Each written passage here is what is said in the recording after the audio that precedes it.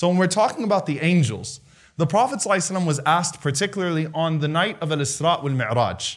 You know, there were some people that questioned that journey, how he made that journey. There are some people that just wanted to know what it was like. And a group of companions came to the Prophet ﷺ and they asked the Messenger ﷺ, what did it sound like?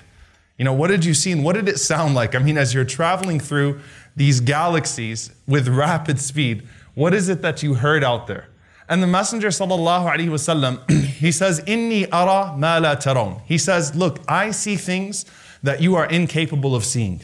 Wa asma'u ma la tasma'un. And I hear things that you are incapable of hearing. He says, Inna as-sama'a attat. Said the heavens are creaking. Attat means they are shaking violently. Wa huqqa laha an ta'it. And there's a reason why the sound of it is like it's shaking violently.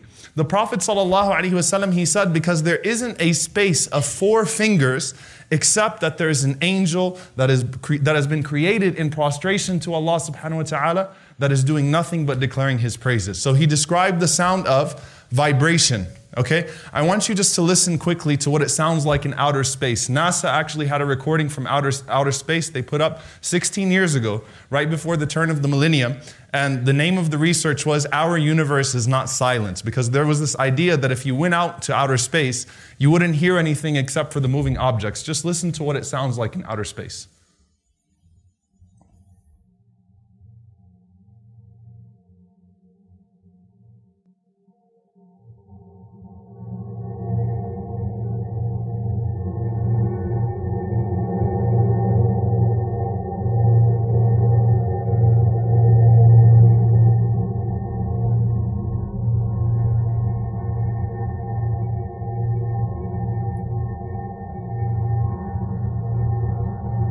Obviously, you know, that's good enough. You guys can't hear everything, but if you get a chance to listen to it, it's actually quite breathtaking.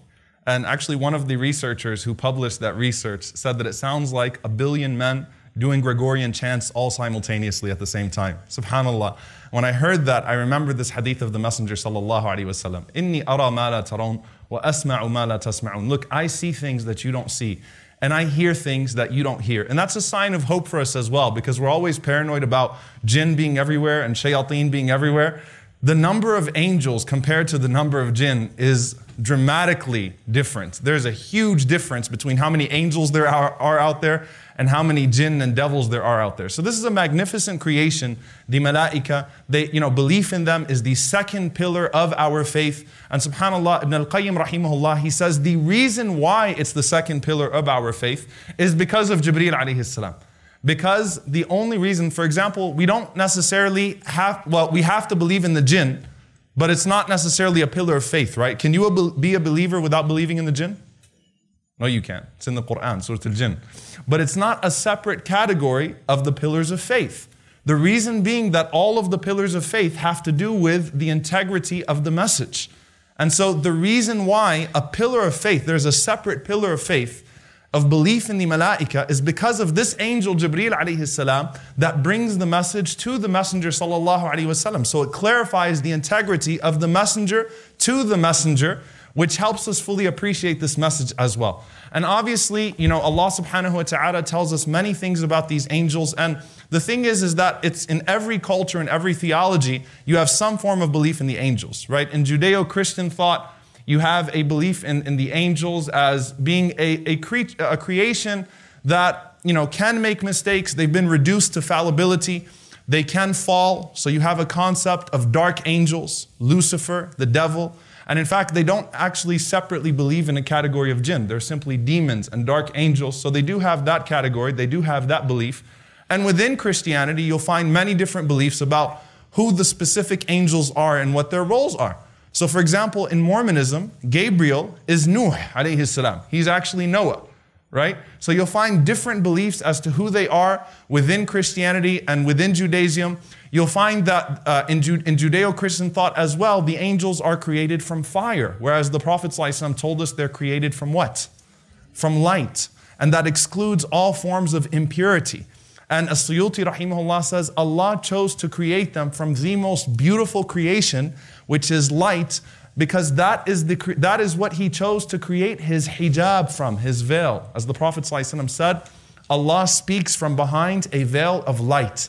So it's the most beautiful creation, and it excludes all forms of impurity.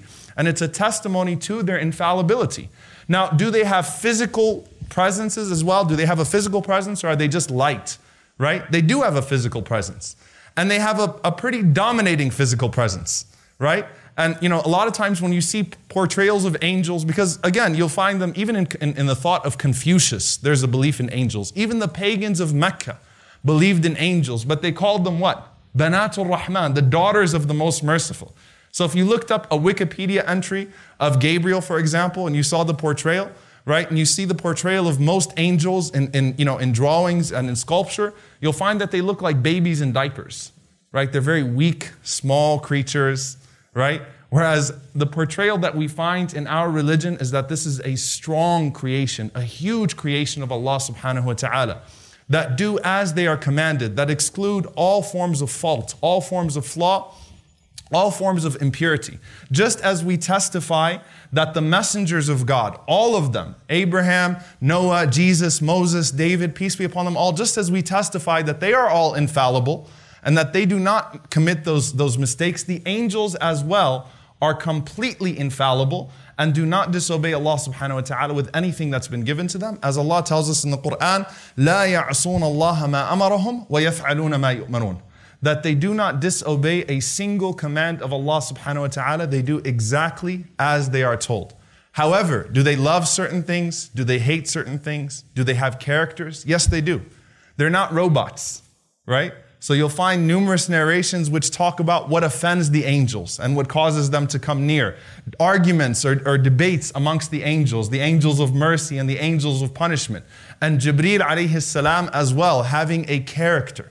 Now what do they look like? All right? Allah tells us they do have wings, not those two little weak feathery wings that you see. They do have wings. Uli ajniha, mathna wa thulatha wa ruba'a. Some of them have 2 wings. Some of them have 3 wings. Some of them have 4 wings. يَزِيدُ فِي الْخَلْقِ مَا يَشَاءُ. And Allah increases them as He wills. Now, that automatically tells us that they're of different sizes. But what would an average angel look like? Just an average malak. All right? To give you an idea of just an average angel, Safwan ibn Sulaym radiyallahu ta'ala anhu, he narrates that مَا صَلَّى أَحَدٍ. No one enters into his salah. This is just you praying in your room, thinking that no one's around you, thinking that you're all alone. إِلَّا صَلَّى وَرَاءَهُ مِنَ الْمَلَائِكَةِ أَمْثَالُ الْجِبَالِ. Except that there are angels the size of mountains that are praying there with you. You think you're in your room all by yourself. You've got angels, creatures the size of mountains that are there praying with you, that are there glorifying Allah subhanahu wa ta'ala with you. All right, what about an angel that has a bigger task then? An angel that belongs to a more elite group of angels. How about حملة العرش, the bearers of the throne, right? We mentioned them in our supplications. Allahumma inni asbahtu ushhiduk wa ushhidu حملة عرشك. We call them to bear witness at times. Allah praises this group of angels. What do they look like? The Prophet ﷺ, he says, I've been given permission to tell you about just one of those angels, one of the angels who bears the throne of Allah subhanahu wa ta'ala. He said, إِنَّمَا بَيْنَ الشَّحْمَةِ أُذُنِهِ إِلَىٰ عَاتِقِهِ مَسِيرَةُ 700 عَامٍ. He said the distance between his earlobe and his shoulder is a journey of 700 years. That's just from here to here. And the narration of Ibn Khuzaymah, the Prophet ﷺ said, a bird could fly that journey in 700 years. So it's not just you walking and taking breaks. If a bird just was flying continuously for 700 years, he'd only make it from here to here on one of those angels. So how do we even determine who's a bigger angel and who's a smaller angel? And what does this have to do with Jibreel alayhi salam?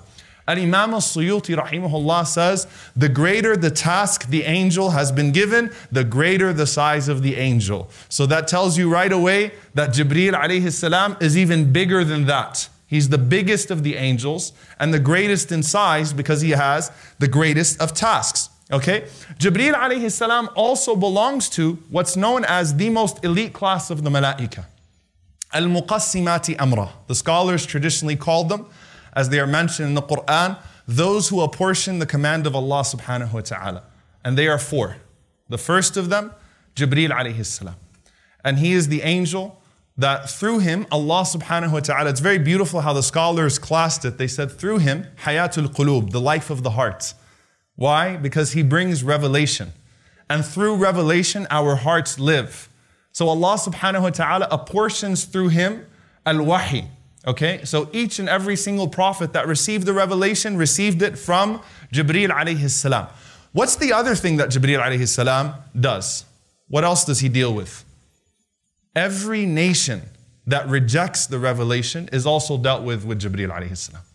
So anytime you read about a nation, and of course Allah subhanahu wa ta'ala tells us in the Quran, أَهْلَكْنَاهُمْ لَمَّا ظَلَمُوا, that we destroyed them when they oppressed, when they transgressed. Ibn al-Qayyim rahimahullah says, Allah never sent Jibreel to destroy a nation simply because they disbelieved.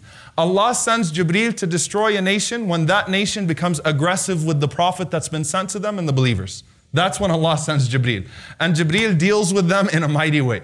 The entire, the people of Lut alayhi salam, that entire city was destroyed by the tip of one of Jibreel's wings. They were lifted up and they were destroyed by the tip of one of his wings. So it shows you the strength of Jibreel alayhi salam. And in that, As-Suyuti rahimahullah, he says that in that is a sign that these angels, you know, though if Allah subhanahu wa ta'ala commanded him to bring the revelation, Jibreel doesn't argue or debate with Allah subhanahu wa ta'ala when Allah says, okay, now these people are done. They respond to Allah subhanahu wa ta'ala. So when Allah tells Jibreel enough, then it's enough. All right, but through him, hayatul qulub, the life of the heart, spiritual life. Who's the second angel that you often hear even mentioned with Jibreel alayhi salam? Mikal or Mikail alayhi salam. And through Mikail alayhi salam, physical life is a portion. That's how the scholars describe him. Hayatul nas in that sense, provision, al-rizq, wal-riyah, wal-ghayth. Okay, provision, sustenance, rain, winds. Mikail alayhi salam is the angel that Allah has chosen to move them in certain ways when Allah subhanahu wa ta'ala commands him to do so. So there's a very famous hadith in Sahih Muslim where a man is walking and he hears a voice coming from the clouds and it says, Isqi hadiqatu fulan, go and water the garden of so-and-so. And the man follows that cloud and water would not come out of it until it reached a particular garden and it fell on this man's particular garden. That's Mikail alayhi salam. Okay? The next two actually have to do with death. So two of them are in relation to life, two of them are in relation to death. The next two, Israfil alayhi salam, who Israfil deals with the taking of people's souls massively or collectively. Okay? qabd al-arwah, taking the souls collectively. How Allah subhanahu wa ta'ala has created this great angel with one task and one task alone, and that is to blow the horn. And the Prophet ﷺ said, I lost my appetite for this world when I saw Israfil alayhi salam with his lips already puckered to it, his eyes gazing at the throne of Allah subhanahu wa ta'ala, fixated like stars, waiting for the command. Meaning the entire world rests on, and that's it. And the Prophet ﷺ said, I lost my appetite, any appetite I had for this world, I lost it when I saw Israfil alayhi salam. The fourth one deals with the taking of the souls individually. What's his name? Actually, that name doesn't exist. Malak al-Maut, the angel of death. He's only called the angel of death. Allah and the Messenger ﷺ referred to him as the angel of death. Malak al-Maut, alladhi wukkila bikum, who's been assigned to you to take your souls when Allah subhanahu wa ta'ala decrees so. So this group of angels, they are al-muqassimati amra, those that apportion the command of Allah. They're the most elite class of the angels, and the most elite of that class is Jibreel alayhi salam. Now what's Jibreel's name? How can you say the name of Jibreel alayhi salam? What are some of the ways to pronounce his name? Jibreel, Jibra'il, Jibra'il, Jibra'il, Jibreen. Those are 5 ways that have been narrated through the various qira'at. All right? Jibreel, Jibra'il, Jibra'il, Jibra'il, and Jibreen. Okay? Now, obviously, the name is not from an Arabic origin, right? Or it's not something that you know you can dissect simply by using the Arabic language. So you go to the origin of that name. Now, what do you keep on hearing? You tell me what you keep on hearing. Jibreel, Mikail, Israfil, Israel. What do you keep on hearing? Il, right? Il means Allah subhanahu wa ta'ala. There's no dispute there about the meaning of Il. The first part of the name, though, has caused a lot of debate, right? What does Jibra mean? What does Mika mean? The traditional opinion, which has been traced to the Sahaba, to Ibn Abbas and to Ali ibn Hussein and many others, is that Jibra means abd, means servant, the slave of Allah subhanahu wa ta'ala. That's the one that you'll find in Tafsir al-Tabari and so on and so forth, that Jibra'il is Abdullah, okay? And Mika'il is Ubaydullah, which would be the smaller abd. You know, amongst the companions, you'll see Abdullah has a younger brother named Ubaydullah, or Abdullah has a son named Ubaydullah. That's the traditional opinion. However, when you study the root of Jibra, it comes from the root of Jabr, which means strength, which also ties into another description that Allah subhanahu wa ta'ala gave him, which is Shadidul Quwa, the one who Allah gave a massive amount of strength. Okay, Allah praises his strength 2 times. Allah calls him Shadidul Quwa, the Quwa. He possesses a mighty amount of strength. So it could either be that, Abdullah, or the one who's been given an amazing amount of strength from Allah subhanahu wa ta'ala. All right, so that's his name and that's the meaning of his name.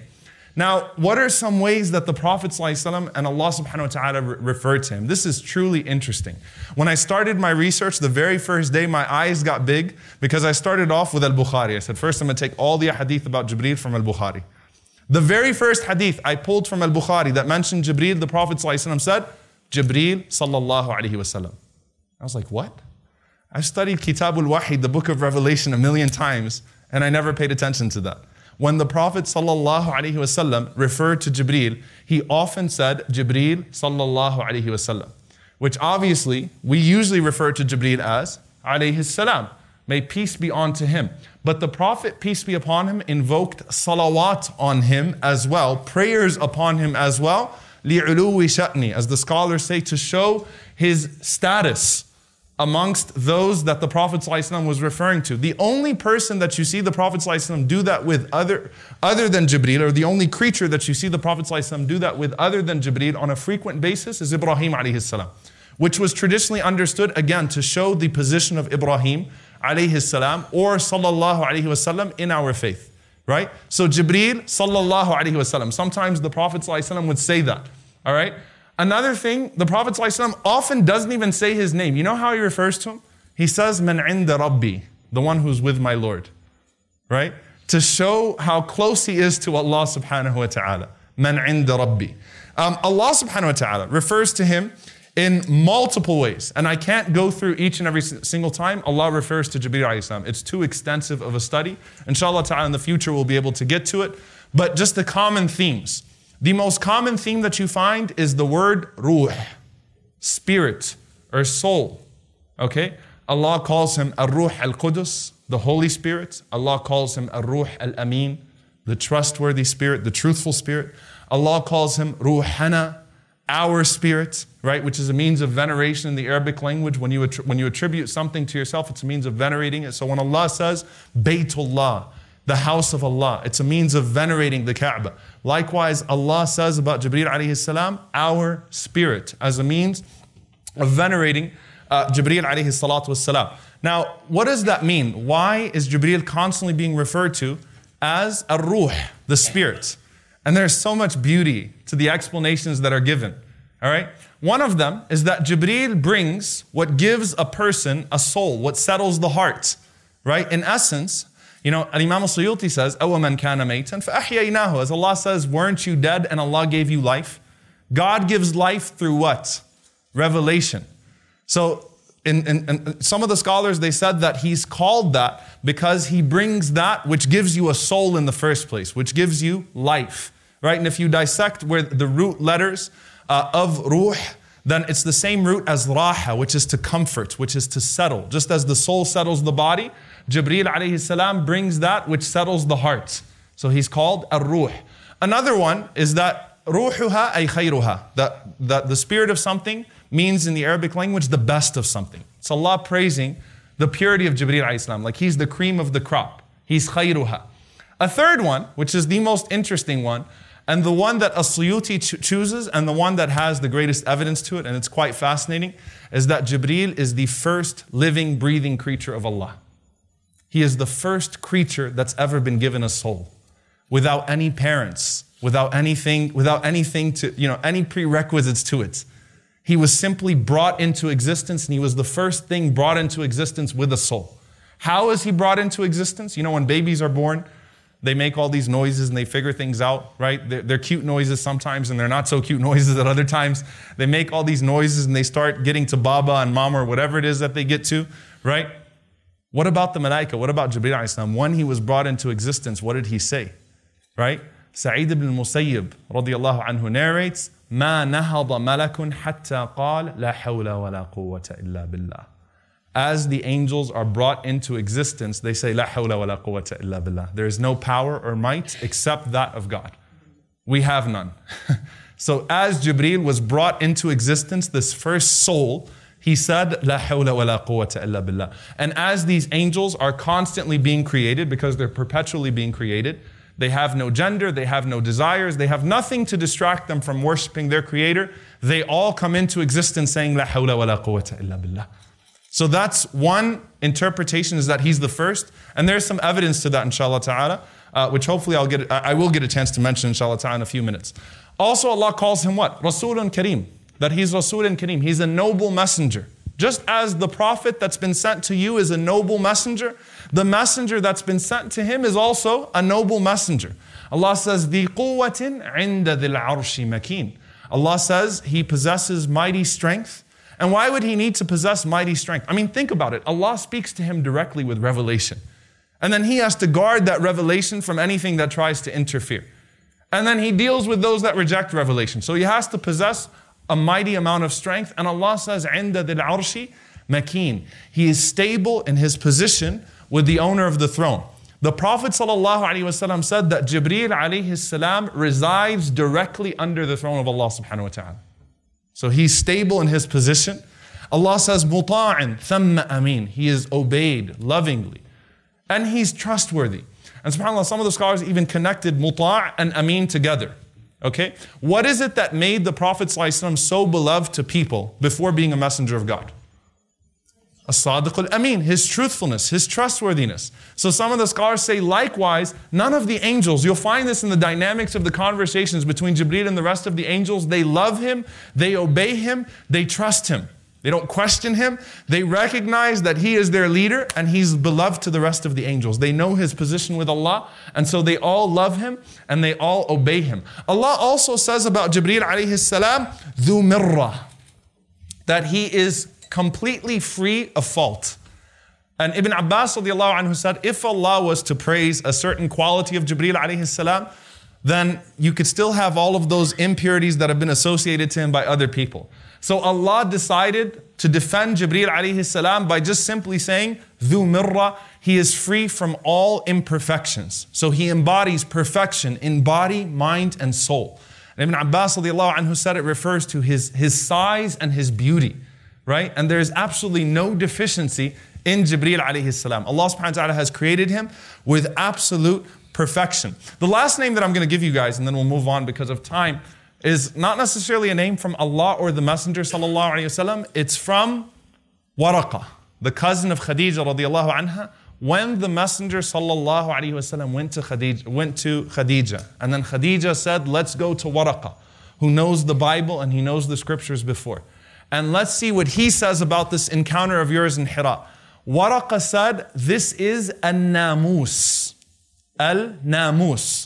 who was sent to Musa alayhi salam. Now, the word Namus is an interesting word. It's interesting that he chose that word. What does the word jasus mean in the Arabic language? Bayna students? None of the Bayna students said anything. That's sad. All right, jasus means spy, okay? Jasus means spy. All right, is there anyone in here who's a jasus? You know, Sheikh Kishk rahimahullah, he used to say, may Allah and the angels send their prayers on the second row, not the first row. Because all the jawasis, all the jasuses are in the first row. All right? No offense, guys, in the first row. All right? Now, jasus is a spy. What is the technical meaning of jasus? It's a person who carries an evil secret. All right? Jasus is someone who has an evil secret. Why did Waraqa call him Namus? Namus is someone who carries a beautiful secret. He's concealing a beautiful secret, which is the secret of revelation. So those are the ways Jibreel alayhi salam is referred to in the Quran and the Sunnah. what did he look like? Now, Jibreel took on multiple forms, right? He took on a human form. Sometimes he'd take on an angelic form, but it wasn't his full form. So the Prophet ﷺ would see a light and he would hear the voice of Jibreel. Likewise, the prophets before, but they weren't seeing Jibreel in his full form. What does he look like when he's in his full form? The Prophet ﷺ says, رَأَيْتُ Jibreel, I saw Jibreel, وَلَهُ ستمائة جناح, and he had 600 wings, not 2 or 3 or 4, 600 wings. Not only that, the Prophet ﷺ said he filled up the entire horizon and he was sitting on a throne that Allah subhanahu wa ta'ala provided for him. And the Prophet ﷺ said, not only are those 600 wings spread out, he said, يَنْتَشِرُ مِنْ رِيشِهِ التَّهَوِيلُ مِنَ الدُّرِّ وَالْيَاقُوتِ. There are constant rubies and pearls falling from his wings. It's just a plethora of rubies, pearls, and all of these precious things falling from the wings of Jibreel alayhi salam. In a narration in Ahmad, the Prophet ﷺ said, the color of his wings are khadra, are green, and the soles of his feet are green. Can you imagine how beautiful of a sight that was for the Prophet ﷺ? And of course, a horrifying sight as well because of how huge Jibreel alayhi salam was. The Prophet ﷺ only saw Jibreel in this form twice. It's a very hard sight to grasp. It is a very it's a huge thing to grasp. Jibreel in his original form. That's what he looks like in angelic form. All right, unparalleled by any of the angels. Okay, what does he look like in human form? Now, Jibreel can assume multiple human forms. He can look different. Okay, but when he came to the Prophet ﷺ, he had a consistent human form. Now, I'm going to give you guys the full hadith from An-Nasa'i because it's beautiful how the Prophet ﷺ is explaining to the companions after Isra wal Mi'raj how they look. He said, I saw Musa alayhi salam. And he said, Musa alayhi salam looked like a man from 𝑗𝐴 or 𝑎𝑍𝑢t. 2 tribes, 𝑗𝐴 or 𝑎𝑍𝑢t. What is the Prophet ﷺ talking about? 𝑗𝐴 and 𝑎𝑍𝑢t are 2 African tribes. Not only are they African tribes, 𝑎𝑍𝑢t were a tribe that had darker skin than anyone else. The Prophet ﷺ is speaking to a people who are emerging from one of the most racist societies on the planet, and he's telling them that, look, Musa doesn't look like Christian Bale. All right? Musa alayhi salam looks like one of those people that you guys actually used to look down upon. The man who Allah spoke to, Kalimullah, directly, the man who's mentioned more times in the Quran than anyone else, is a dark black man. Deal with that if you're racist, right? So the Prophet ﷺ says that's what Musa looked like. And actually in one narration, he pointed to Ahlul Badiyah. He pointed to some of the Bedouins and said, look, that's what Musa ﷺ looked like, all right? So that you get a good idea of it, okay? Secondly, he says, وَرَأَيْتُ �isa ibn Maryam, and I saw Isa alayhi salam. And he said, Isa looks like Urwa bin Mas'ud. He pointed to Urwa bin Mas'ud, and he said, Isa resembles Urwa bin Mas'ud radiyallahu ta'ala anhu. And then he said, وَرَأَيْتُ Ibrahim. And I saw Ibrahim alayhi salam. Who did Ibrahim look like? He said, I've never seen a man that looked more like me than Ibrahim alayhi salam. Never. And subhanAllah, what's so profound about that? If you go and you look up the physical description of Abraham from purely Judeo-Christian sources, here's how he's described. Obviously, the Shamal of the Prophet ﷺ, the descriptions of the Prophet, peace be upon him, are far more extensive. But what did Abraham look like from Judeo-Christian sources? Broad shoulders, long black hair that almost reached his shoulders, a thick black beard that had gray hair sprinkled throughout it, and deep black eyes. That's a description of Abraham. The Prophet ﷺ, he saw Uthman radiallahu anhu, and he told the wife of Uthman, who was his daughter Ruqayyah, he said, no one looks more like your father, Rasulullah ﷺ, and your grandfather Ibrahim ﷺ, than your husband Uthman. Uthman looked like the Prophet ﷺ, who looked like Ibrahim ﷺ. Okay? And subhanAllah, actually, if you read in Al-Waqidi, the history of Al-Waqidi, the footprints in Maqam Ibrahim, some people actually commented that they matched the footprints of the Prophet ﷺ. So even his foot size would be the same as Ibrahim ﷺ. Okay? Then he said, وَرَأَيْتُ Jibreel, and I saw Jibreel alayhi salam. And he said, Jibreel looked like 𝙎hya ibn Khalifa al-Kalbi radiyallahu ta'ala anhu. You guys are like, who is that? 𝙎hya ibn Khalifa from Banu Kalb. Now, 𝙎hya is a very interesting man. How many of you have heard of 𝙎hya before? Right? Not many of you. 𝙎hya is not a household name, all right, from the companions of the Prophet ﷺ. But he was there in all of the ghazawat. He served in all of the battles with the Prophet ﷺ. He was there at the time that Jibreel presented himself to a large group of companions, which completely puts to rest anyone saying that Dihya was posing as Jibreel. He was there when Jibreel came in human form amongst many of the companions of the Prophet ﷺ. Jibreel ﷺ didn't look exactly like Dihya, but if you saw him up close, all right, he looked almost like him. But you could tell if he was in front of you, directly in front of you, that he's not Dihya radiallahu ta'ala anhu. But who is Dihya? All right, why is it that Jibreel chose him? Dihya was called the Yusuf of Banu Kalb. What did Yusuf ﷺ, what did the women comment about Yusuf ﷺ? That هذا ملك كريم, this is a noble, this is a beautiful angel, right? So Dihya was called the Yusuf of Banu Kalb. Women could not keep their hands off of Dihya. All right, which is why Dihya used to stay away from public sight for the most part, because women would throw themselves at Dihya radiallahu anhu, and the Prophet ﷺ, in his wisdom, you know, and I happened to come across this actually. I found Dihya's mentioned. The Prophet ﷺ sent him to Heraclius. Okay, and Ibn Hajar rahimahullah said because of how handsome Dihya is, when he went to Heraclius in Jerusalem to the Romans, he caused a ruckus in the city. Everyone came out to see him. Right? So everyone wanted to know what the messenger of the Muslims looked like, what the messenger of the Messenger sallallahu alaihi wasallam looked like. So Dihya is a really, really good looking man. All right? And Jibreel alayhi salam, does he have the form of Dihya? I mean, how close is it? It's so close that Salama radiallahu anha says, one time I was sitting with the Messenger sallallahu alaihi wasallam, and all of a sudden, she didn't even hear the door open and close. She just saw Dihya sitting next to the Prophet sallallahu alaihi wasallam.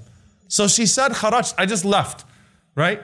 And then the Prophet ﷺ, he came to me and I didn't hear the door open or close again. So it's not like he left again. He came to me and he says, ماذا رأيتِ? What did you see? She said, I saw Dihya. So she said that the Prophet ﷺ, he smiled. Then he stood on the minbar, he stood on the pulpit and he said, Atani Jibreel. Jibreel just came to me. And she said, that's when I realized that wasn't Dihya. Right? So he looked strikingly similar to Dihya radiallahu ta'ala anhu. However, how is it, did Jibreel always look like Dihya? So when he went to Maryam, did he look like Dihya? When he went to, no. Ibn al-Qayyim rahimahullah said, when Jibreel was sent to a prophet, he would resemble the most beautiful person of that prophet's people. So if he was sent to an African prophet, he resembled the most beautiful person from that people. If he was sent to an Asian prophet, he resembled the most beautiful Asian man that was amongst those people. He resembled whoever was the most beautiful amongst them. SubhanAllah, as a sign of his nobility. So it's not a consistent form, but when he was sent to the Prophet ﷺ in human form, this is what he looked like. Just that absolute perfection. The most beautiful man that was amongst the Arabs of that time. Now, how old is Jibreel alayhi salam? What is his age, right? We said that one of the opinions is that he is the first creature that's been given a spirit. What is the evidence for that statement? It's the authentic hadith of the Prophet ﷺ. لما خلق الله الجنة والنار أرسل جبريل إلى الجنة. When Allah created paradise and hellfire, He sent Jibreel to go look at Jannah, which tells you that Jibreel was there before Jannah or hellfire even existed. Now obviously human beings and jinn don't come into the picture until after the creation of heaven and hell. All right, and obviously Jibreel is Sayyidul Malaika, he's the chief of the angels, so it makes sense that he's the first of them that's created. So this is our first encounter now that we see between Jibreel and Allah subhanahu wa ta'ala. Allah creates paradise and hellfire. And He sends Jibreel to go look at paradise, and He says, Ya Jibreel, He says, Oh Jibreel, idhab ila al-Jannah, go see Jannah, وَانظُرْ إِلَيْهَا وَإِلَى مَا أَعْدَدْتُ لِأَهْلِهَا. Go look at it and see what I've prepared for the inhabitants of it. Now no one's been created yet, but Allah says, Jibreel, go look at it and see what I've prepared for those that will eventually enter into Jannah. And subhanAllah, what's profound about that, you know that new car smell, that new house smell, right? Now with Jannah, obviously it always has the new Jannah smell. It always is new, right? It just never gets old, right? But Jibreel is the first one to feast his eyes on that place, with its rivers and palaces and mansions and subhanAllah, everything that he saw. So Jibreel comes back to Allah subhanahu wa ta'ala with a sense of excitement. And he says, فَبِعِزَّتِكَ لَا يَسْمَعُ بِهَا أَحَدٌ إِلَّا دَخَلَهَا. He said, I swear by your glory, O Allah, no one's going to hear about this place except that they're going to enter it. I don't care who they are, what kind of creation they are. No one's going to know that a place like this exists and miss out on it. Right? Then Rasulullah ﷺ said, Allah surrounded Jannah with obstacles. hardships. It's not that easy. He wanted to show Jibreel, it's not like that. He sends Jibreel back to Jannah to look at it again. Jibreel alayhi salam comes back. The first time he was excited. The second time, he's worried. He says, فَبِعِزَّتِكَ لَقَدْ خِفْتُ أَنْ لَا يَدْخُلُهَا أَحَدٌ. He said, I swear by your glory, now I'm afraid no one's going to get into Jannah. Right? How are they going to get past these hardships and these obstacles? Then Allah sent Jibreel alayhi salam to look at hellfire. And He said, look at it and see what I've prepared for its inhabitants. Jibreel came back to Allah subhanahu wa ta'ala and he says, فَبِعِزَّتِكَ لَا يَسْمَعُ بِهَا أَحَدٌ فَيَدْخُلُهَا. He said, I swear by your glory, no one's going to hear about hellfire and enter it. When people know what hellfire is like, they're going to make sure that they avoid the things that would cause them to enter into it. So no one's going to enter hellfire. Then Allah surrounded hellfire bishahawat, with desires and ease, tests, trials, in a different way, bin na'im, right? With goodness. Jibreel goes and he looks at it and he comes back to Allah subhanahu wa ta'ala and he said, فَبِعِزَّتِكَ لَقَدْ خِفْتُ أَنْ لَا يَنْجُو مِنْهَا أَحَدٌ. He said, I swear by your glory, now I'm afraid no one's going to be safe from hellfire. Now what this shows you right away, by the way, is that Jibreel has a love for the people of Iman. He has a love for the people of faith before they've even been created. How did Allah put Jibreel to ease? Allah said, قَدْ أَفْلَحَ الْمُؤْمِنُونَ الَّذِينَ هُمْ فِي صَلَاتِهِمْ خَاشِعُونَ. The believers have succeeded. Those who have humility in their prayers. The secret of your success was already put in the moment that hellfire and paradise were created. Before you were created, salah was made the determining factor. Your prayer. Allah tells Jibreel, no, not everyone will enter into hellfire. The believers who have humility in their prayers, they will enter into paradise. They will be saved and they will enter into paradise. SubhanAllah, it starts from there. But this tells us something about Jibreel alayhi salam from the very start, right? What he's like, his character in that regard, his love for Ahlul Iman. Now, what is the relationship then between Allah and Jibreel alayhi salam? Number one, he is Kalimullah min al-malaika. He is the one that Allah speaks to from the angels. Now you might be thinking to yourself, doesn't Allah speak to all of the angels? No. Just as there are particular human beings that Allah speaks to directly, there are particular angels that Allah speaks to directly. So He speaks to al-muqassimati amra. All four of the angels we mentioned that apportion the command of Allah, there are narrations of direct communication between Allah and them. But Allah always speaks directly to Jibreel. So for the other angels, Allah might send Jibreel to them. Right? Even the others of al-muqassimati amra, those that apportion the command of Allah. Allah never sends another angel to talk to Jibreel. Allah speaks to Jibreel directly, then Jibreel goes out and delivers the message to the rest of the angels. So he is Kalimullah from the angels. With the prophets, and we see that frequently, and many ahadith will cover it, Nada Jibreel. Allah calls Jibreel. Right? Whereas never the opposite where someone else was sent to Jibreel. With the other prophets of Allah, there's not a single prophet of Allah that you study, except that there's a mention of Jibreel. Seriously, just go through Qasas al-Anbiya, the stories of the prophets. You'll find a mention of Jibreel alayhi salam in some way, shape, or form. He's got to be there because he has been sent to 124,000 prophets. In the hadith in Muslim Imam Ahmad, there were 124,000 Anbiya. Amongst them, 315 were messengers, were Rusul. He has been sent to each and every single one of them to teach them, to raise them, to support them, to protect them. He was there. He's got a first-hand account. What is another title that he has with them? He is Nasir al-Anbiya. He's the one who supports the prophets. He aids the prophets. He doesn't just aid them by bringing them revelation. He plays a multitude of roles in all of their lives. In fact, if you go through them quickly, like where are the narrations that mention Jibreel alayhi salam? I'm not going to go into detail with any particular prophet story, but just some highlights to get an idea, and then we'll move on to the Prophet sallallahu alaihi wasallam. With Adam alayhi salam, there are narrations that mention Jibreel was the angel that Allah sent to gather the dirt that would be used to create Adam alayhi salam. Are any of them sahih in and of themselves? No, but that shows you where the mentions of Jibreel come. That early on in the very creation of Adam alayhi salam. When Adam alayhi salam was expelled from paradise, did Allah communicate directly with Adam anymore? Did He? No. Now Jibreel becomes the intermediary between Allah and Adam alayhi salam. In Jannah, Adam alayhi salam was spoken to directly. And Imam 𝗔𝗍 rahimahullah says that actually is probably a greater blessing that was taken away from him than Jannah. That Adam used to be spoken to directly from Allah. When he left paradise, Allah started to send Jibreel to him only. Jibreel became the means of communication to Adam alayhi salam. When Adam passes away, they didn't know what to do with his body, obviously, because human beings had never experienced death before. Allah sent Jibreel alayhi salam and a group of angels. They washed the body of Adam alayhi salam. They shrouded Adam alayhi salam. They buried Adam alayhi salam. So he's there from the very start, even with Adam alayhi salam. You also find the narrations, obviously, that mention him with Idris alayhi salam. Idris, who is Enoch, the son of Sheath, the grandson of Adam alayhi salam. And Idris, what you can take from the narrations about him is that he's a man with ulu al-himma. He's a man with high ambitions that, is very prone to calling people to good and forbidding evil. أول من خط بالقلم, the first one to write with a pen, and so on and so forth.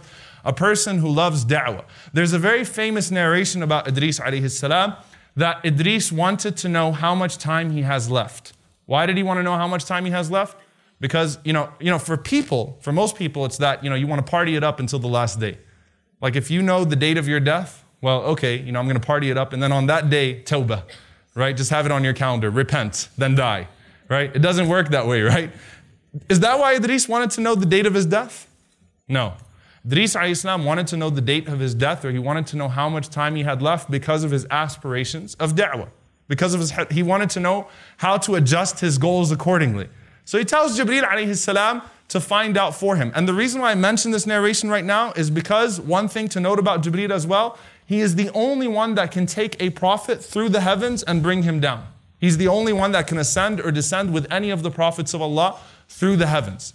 He takes Idris alayhi salam and he ascends with him. And in this, in these athar, which are primarily from the people of the book, he meets the angel of death in the fourth heaven. And in the fourth heaven, Jibreel alayhi salam asks the angel of death that this is the servant of Allah, Idris, and he wants to know how much time he has left. And the angel of death says, I was amazed when Allah told me to take this man's soul in the fourth heaven. So he dies in the fourth heaven. Ibn Hajar, rahimahullah, who obviously is the most strict of hadith, he says that these narrations are strengthened and corroborated by the evidence from the Prophet ﷺ that when the Prophet ﷺ went on the night of Al-Isra wal-Mi'raj, where did he meet Idris? In the fourth heaven. So Idris is the only man that ever died in the heavens, right? And that's one of the interpretations of وَرَفَعْنَاهُ مَكَانًا عَلِيًّا, that we raised him to a high position. And biblically, Enoch dies in the fourth heaven. Okay, so it's corroborated by the evidence from the Messenger ﷺ as well. So you find that mention of Jibreel responding to the request of a prophet, taking him through the heavens to meet Allah or to meet the angel of death, to help him, to answer his requests. The most mentions of Jibreel alayhi salam with any previous prophet are with Ibrahim and his family. So Ibrahim, who is subhanAllah mentioned so highly by the Prophet ﷺ, this is the millah of Ibrahim, this is the religion, the way of Ibrahim alayhi salam. You'll find the mention of Jibreel alayhi salam with Ibrahim on numerous occasions. You find it from the moment that Ibrahim was thrown into that fire. Now, Ibn Abbas radiallahu anhu says when Ibrahim was to be thrown into the fire, all of the angels wanted to help him. Mikael was waiting for a command from Allah subhanahu wa ta'ala to put the fire out. I mean, Allah could have easily just caused it to storm and the fire goes out. All of the angels are waiting and wondering why there's a delay in the command to do away with the fire or to protect Ibrahim alayhi salam. So Jibreel comes to Ibrahim alayhi salam and he says, هَلْ لَكَ حَاجَةٌ? Is there anything you want me to do for you? Ibrahim knows why Jibreel is asking that question. He says, أَمَّا إِلَيْكَ فَلَا. He said, look, if it's from you, I don't want anything from you. He said, if it's from Allah, then okay. He recognizes that Jibreel was not given a command from Allah to put the fire out. So if it's from Allah, then I'll take it. If it's from you, Jibreel, look, Allah has a plan, right? So Jibreel is telling Ibrahim, لِمَا لَا تَسْأَلْهُ? Why don't you just ask him? Just ask Allah. It'll all be dealt with. Ibrahim alayhi salam says, عِلْمُهُ بِحَالِي كَافٍ عَنْ سُؤَالِي. Allah knows my situation. His knowledge of my situation makes it irrelevant for me to ask. Now that's not for us, that's for the prophets of Allah. Meaning Allah knows, God knows what's happening right now. So Abraham knows that, you know what, Allah is going to make a way out of this. All right? So Jibreel alayhi salam wants to help him, and that's actually the origin of the words, according to Abdullah bin Mas'ud and many of the companions, of Hasbi Allah wa ni'mal wakil. That Ibrahim was the first one in that situation to say, Allah is enough for me, and He's the best of protectors. And obviously the plan of God, the plan of Allah was what? That the fire wasn't going to burn Abraham. Kuni bardan wa salama. Be cool and peaceful on Ibrahim alayhi salam. So we see it there, right? We see it from that moment in the fire. Ibrahim alayhi salam moves on. He goes to, Hajar alayhi salam comes into the picture. Ismail is born alayhi salam. Then obviously Allah commands Ibrahim to leave them in the desert. Then comes the one of the longest hadith actually in Sahih al-Bukhari is this hadith where the Prophet ﷺ mentions Hajar running from Safa to Marwa, running around, carrying her baby Ishmael, looking for anyone to help her. She's in an abandoned place. There's no one there, right? And the Prophet ﷺ says, فَإِذَا هِيَ بِصَوْتٍ. All of a sudden she heard a sound. فَقَالَتْ أَقْبِلْ إِنْ كَانَ عِنْدَكَ خَيْرٍ. She said, come forth if you have anything good to offer. So the Prophet ﷺ says, فَإِذَا Jibreel. Suddenly it was Jibreel. Then the Prophet ﷺ said, Jibreel did this. All he did was this. He struck the ground with his heel. This is called hadith musalsal, which means a hadith that has a signal in it, hadith that has wasf. He just struck the ground. So every narrator of this hadith had to do that, by the way. Ibn Abbas said he just did this. And 𝑠hu'bah said he just did this. And every single narrator says he just did this. When Jibreel did that, the water obviously started coming from the earth in huge loads. Zamzam comes bursting out of the ground. And the Prophet ﷺ said, Rahim Allah Ismail. May Allah have mercy on the mother of Ismail. What she did was she carved out the well because she was afraid that the water would go all over the place and nothing would be left. And the Prophet ﷺ said, had she not done that, then the entire earth would have been touched by Zamzam.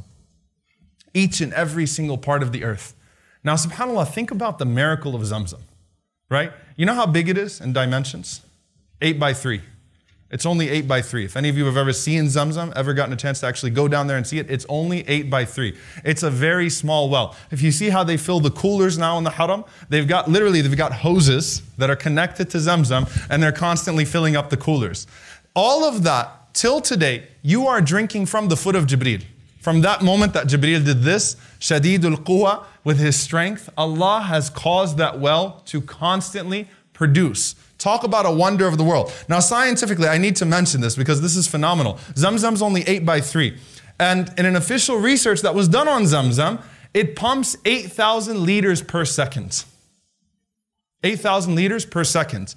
That means 691 million liters per day. Zamzam. Think about how many millions of gallons. I mean, subhanAllah, people are constantly drinking from it. It has never dried up. That's just from the strike of Jibreel's foot. Okay? You're still drinking from it till now. So that's your connection to Jibreel alayhi salam until today. Subhanallah. Now obviously, that's with Ismail and Hajar. So he bails them out.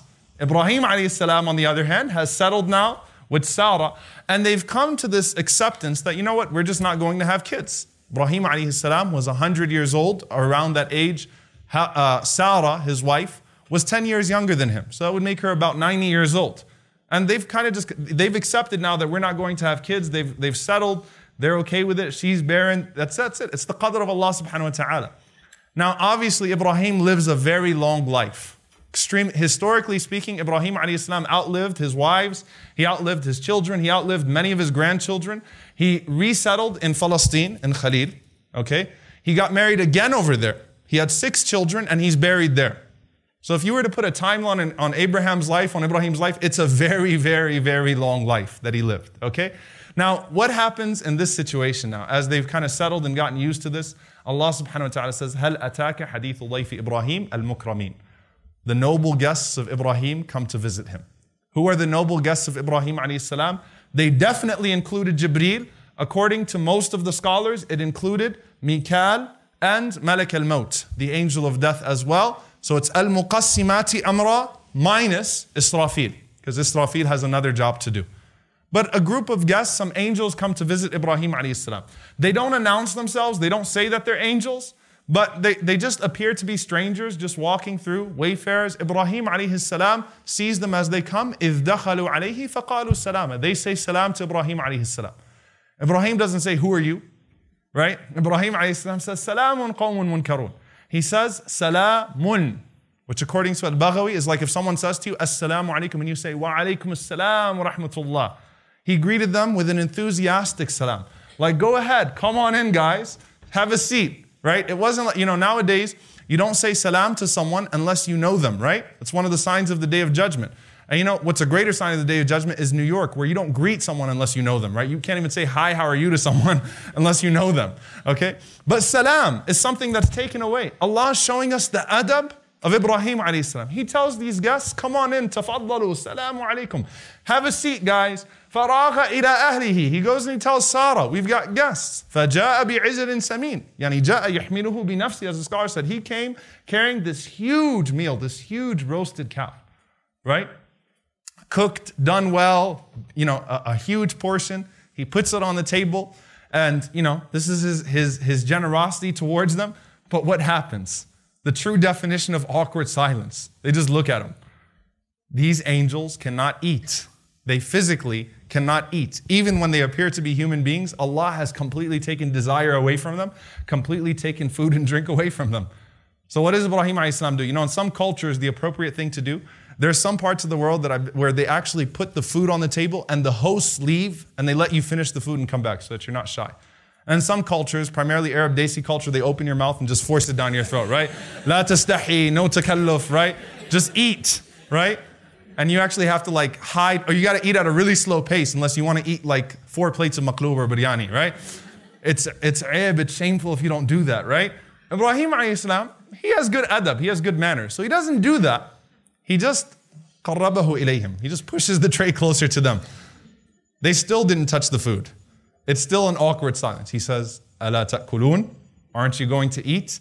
Now in that situation, was there a conversation that took place? According to Ibn Abbas radiallahu anhu, narrations from him and Sa'id ibn al-Jubayr and others, at that point the angels, in order to make an excuse for themselves, they said, لَا نَأْكُلُ شَيْءٍ إِلَّا بِثَمَنِ. Look, we don't eat things unless we pay for them. So Ibrahim said, fine, كُلُوا وَأَدُّوا ثَمَنَ. Go ahead and eat it and then pay later. They said, what's the price? How much does it cost? He said that you start Bismillah in the name of Allah and that you end in the praise of Allah subhanahu wa ta'ala. So there's an apparent way out, right? For Ibrahim alayhi salam that he made. So the angels now say nothing. At that point, what does Allah say? I mean, think about it. If you were in the place of Ibrahim alayhi salam, you just served a generous meal and they're just kind of looking at you like, can't do anything about that, right? أَوْجَسَ فِي نَفْسِهِ خِيفَةً. At that point, Ibrahim alayhi salam became scared on the inside. Notice, فِي نَفْسِهِ. He didn't say anything. It was inside of him. At that point, the angel said, okay, fine. لَا تَخَفْ. Don't be afraid. On top of that, بَشَّرُوهُ بِغُلَامٍ عَلِيمٍ. They gave him the glad tidings of a knowledgeable young son. This old man and his old wife. By the way, Allah has a knowledgeable young son that's on the way. This is something to take place in the future. In fact, many of the scholars say the angels were not going to give him the bushra at that time. They weren't going to give him the glad tidings at that time, but to put him to ease. بَشَّرُوهُ بِغُلَامٍ عَلِيمٍ. Okay? Now Sarah is listening in from the other room because she's getting scared too now because these guys aren't doing anything. So they must be up to no good. As soon as they say that, what happens? أَقْبَلَتْ امْرَأَتُهُ فِي صَرَّةٍ فَصَكَّتْ وَجْهَهَا. She comes screaming hysterically, slapping her face. قَالَتْ عَجُوزٌ عَقِيمٌ. He's old. هَذَا بَعْلِي شَيْخًا. He can't have kids. I can't have kids. What are you talking about? How's this happening? You know, what's going on here? Now Jibreel alayhi salam is the one who's speaking now because Jibreel is the one who gives the bushra of the child in the first place. So Jibreel always answers with one word first. كَذَلِكَ. Look, it's just like that. And Al-Qurtubi says because that's the tarbiyah of the malaika. That's how the angels were raised. They don't ask those types of questions. How is this happening? Allah decided it's going to happen. It's just going to happen. كَذَلِكَ. Look, it's just going to happen that way. And they say to her that your Lord is Hakeemun Alim. He's most wise and most knowledgeable. Usually it's Alimun Hakim. It's most knowledgeable, most wise, but it's switched around because the scholars say she wasn't questioning the knowledge of Allah. She's questioning the wisdom of why this is happening now. Why now, after all these years, Hajar comes into the picture, then she's left behind with Ismail. Why now? Look, that's the way it goes. Now notice, Ibrahim alayhi salam didn't do anything, right? At the most, the narration says, he said, Alhamdulillah, he praised Allah subhanahu wa ta'ala, he thanked Allah. But there is no flipping out like, oh my God, I got the news of a kid. Yes, finally, this is happening. None of that. Nor is there, how is this happening? Why is this happening? He's watching his wife argue with Jibreel alayhi salam over why this is happening. Ibrahim is calm. And how calm is he? He notices something that you really wouldn't notice in a moment of shock like that. He says, yeah, but مَا خَطْبُكُمْ أَيُّهَا الْمُرْسَلُونَ. That's nice, but what are you angels really up to? Because Ibrahim recognized that if this was a bushra of a child, if this was the glad tidings of a child, it would have just been Jibreel. What are the angel of death? What's the angel of death doing here? And what's the other angel doing here? Why the other angels? Now, Al-Qurtubi rahimahullah says something beautiful here. He actually noted why Ibrahim alayhi salam did not say anything or did not flip out and lose it. He says that Ibrahim alayhi salam ta'awwada ala al-ajab. He was used to strange things happening to him in life. You know those people that sit on roller coasters and nothing phases them, right? They've been on every roller coaster in life anyway, right? Ibrahim has been thrown into a fire and it didn't burn him, right? He was to slaughter his son and his son turned into a ram. He's seen so much in his life that he has this tawakkul in Allah, this trust in Allah, that you know what? It is what it is, alhamdulillah. And he was used to it. So he simply says, مَا خَطْبُكُمْ أَيُّهَا الْمُرْسَلُونَ. Yeah, but what are you really up to? And they said, إِنَّا أُرْسِلْنَا إِلَىٰ قَوْمٍ مُجْرِمِينَ. We have been sent to a transgressing people. We have been sent to the people of Lut alayhi salam. Lut, his nephew, the only person that believed in the Prophet that believed in the Prophet Ibrahim alayhi salatu wasalam, aside from his wife, who went out. And subhanAllah, I mean, he's like Ali radiallahu anhu was when the Prophet ﷺ called out to his people and he said, I'll support you, Ya Rasulullah. Lut supported Ibrahim very early on and he grew in his own ambitions and he went out to do da'wah in another town nearby. So when Ibrahim heard that they were sent to the people of Lut, what did he do? Forget about the child right now. He started arguing with the angels on behalf of Lut alayhi salam, and they said what? Look, we know Lut is there. We know the believers are there. They're going to be fine. It's those that have transgressed and those that have oppressed. A beautiful lesson we take from this, by the way, as well. Notice that on the way to destroy a nation, they just gave the glad tidings to Ibrahim alayhi salam of a child that's going to produce nations. One of the largest nations on earth, Bani Israel. Right? And in that, as Ibn al-Qayyim says, وَإِن تَتَوَلَّوْا يَسْتَبْدِلْ قَوْمٍ غَيْرَكُمْ. If you turn away, Allah replaces you. The irony, they're on their way to do away with a nation, and they're giving the glad tidings of one child that's going to produce one of the largest nations on earth. SubhanAllah, a nation of prophets, a nation of anbiya, and so on and so forth. Okay? So he plays that role with Ibrahim alayhi salam. Finally, when Ibrahim and Ismail finished building the Kaaba, and Ibrahim said, Arina manasikana. Oh Allah, show us the rituals. The Prophet ﷺ said, Allah sent Jibreel alayhi salam, and Jibreel alayhi salam did the Hajj with Ibrahim. Step by step, he took him through the manasik of Hajj, right? He walked him through it. The same Hajj that you do, the same Hajj that was revived by the Prophet ﷺ, he walked him through it. And one shaitan tempted him from the places where the Jamarat are today. Jibreel is the one who told Ibrahim to throw stones at him. And we do that today in commemoration of that moment that Jibreel told Ibrahim, throw those stones at shaitan. So subhanAllah, look at that tradition, look at that rich legacy that we have from that moment. That Jibreel is the one who taught Ibrahim the Hajj in the first place.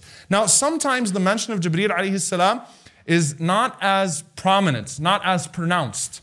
So for example, in the story of Yusuf, do you ever associate Yusuf alayhi salam with Jibreel alayhi salam? You don't. I mean, you don't see, you could listen to an entire series on Yusuf alayhi salam and Jibreel never comes into the picture. But he is there, right? And you know, one of the scholars, he pointed out, he said, subhanAllah, if you look at even the way that Allah describes Yusuf, this is a tafsir tidbit that I can't go into detail with. Allah says about Musa alayhi salam, فَلَمَّا بَلَغَ أَشُدَّهُ وَاسْتَوَى آتَيْنَاهُ حُكْمًا وَعِلْمًا.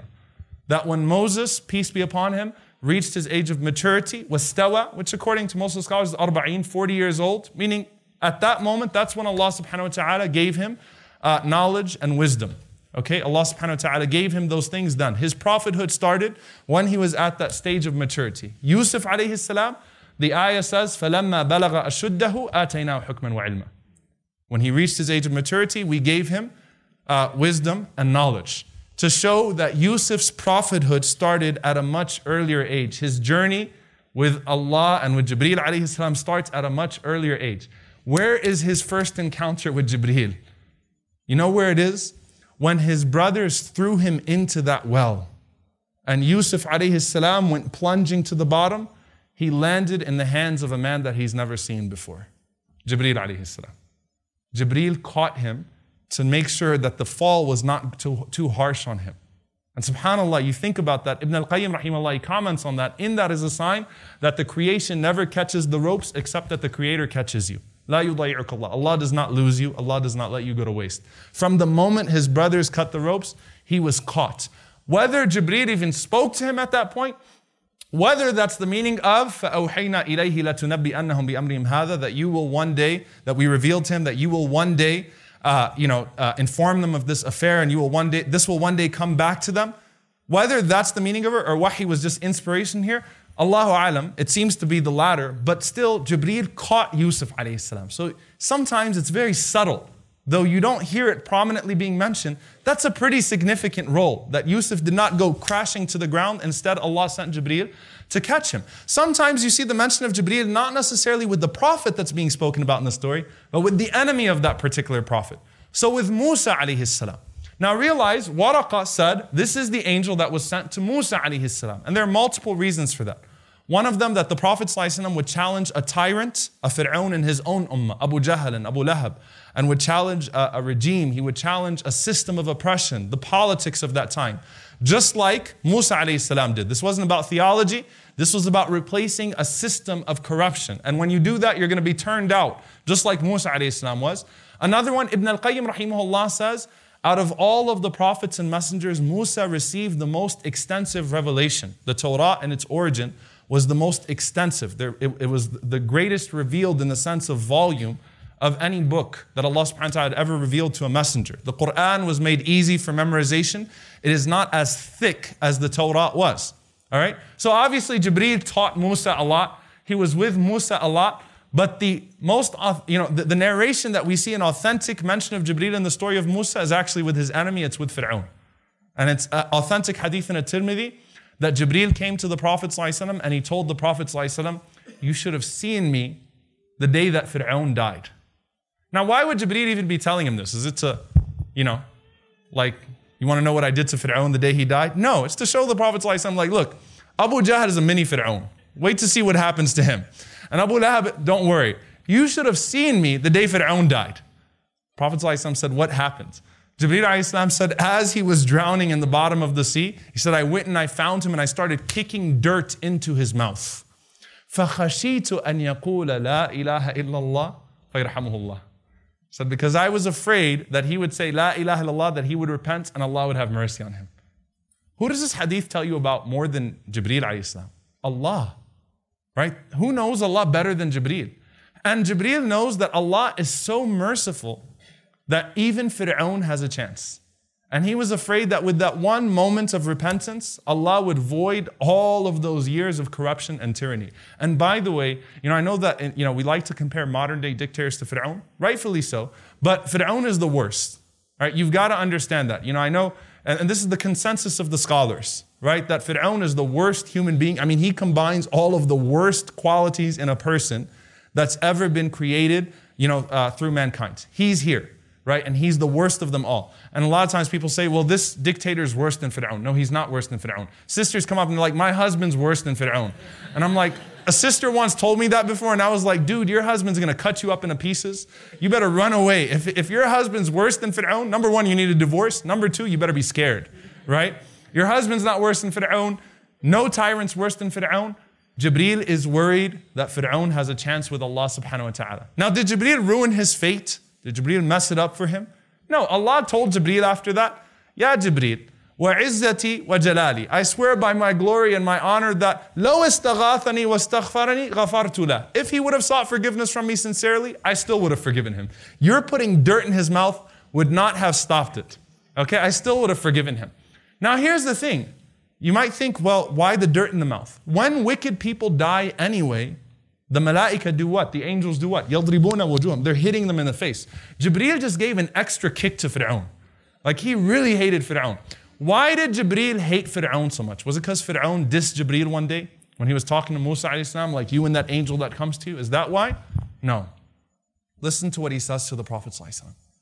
He said, أَبْغَضْتُهُ يَوْمَ سَمِعْتُهُ يَقُولُ أَنَا رَبُّكُمُ الْأَعْلَى. I hated him the day I heard him say, I am your Lord the Most High. When Fir'aun had the audacity to stand up and say, I am your Lord the Most High, the hatred that Jibreel developed for Fir'aun was unprecedented. And subhanAllah, that shows you something about Jibreel. And in hadith literature, sometimes when Jibreel came to the Prophet ﷺ, he did not say Allah says, he said Al-A'la, the Most High says, the Most High has done. Which shows the status or the regard that Jibreel shows for his Lord subhanahu wa ta'ala. So sometimes we see it that way. Lastly, with the family of Imran, sometimes you see it not necessarily with the Prophet, but with the family of prophethood. Now we know the story of Maryam alayhi salam, when Maryam was worshipping Allah subhanahu wa ta'ala in her mihrab, in her area in the masjid, and Zakaria alayhi salam would come and visit her. كل ما دخل عليها زكريا المحراب وجد عندها رزقا. Every time he got in there, he found fruits, he found food that was out of season, and he doesn't know where this is coming from, right? أَنَّا لَكِ هَذَا يا Maryam, where are you getting this from? قالت هو من عند الله. Look, it's from Allah. إِنَّ اللَّهَ يَرْزُقُ مَن يَشَاءُ بِغَيْرِ حِسَابٍ. Allah gives what He wills to whom He wills when He wills. Okay? What happened there? هُنَالِكَ دَعَى زَكَرِيَّا رَبَّهُ. Zakaria started to call upon his Lord at that moment, and he starts to call upon Allah, showing his weaknesses and things of that sort. What does Allah say happened?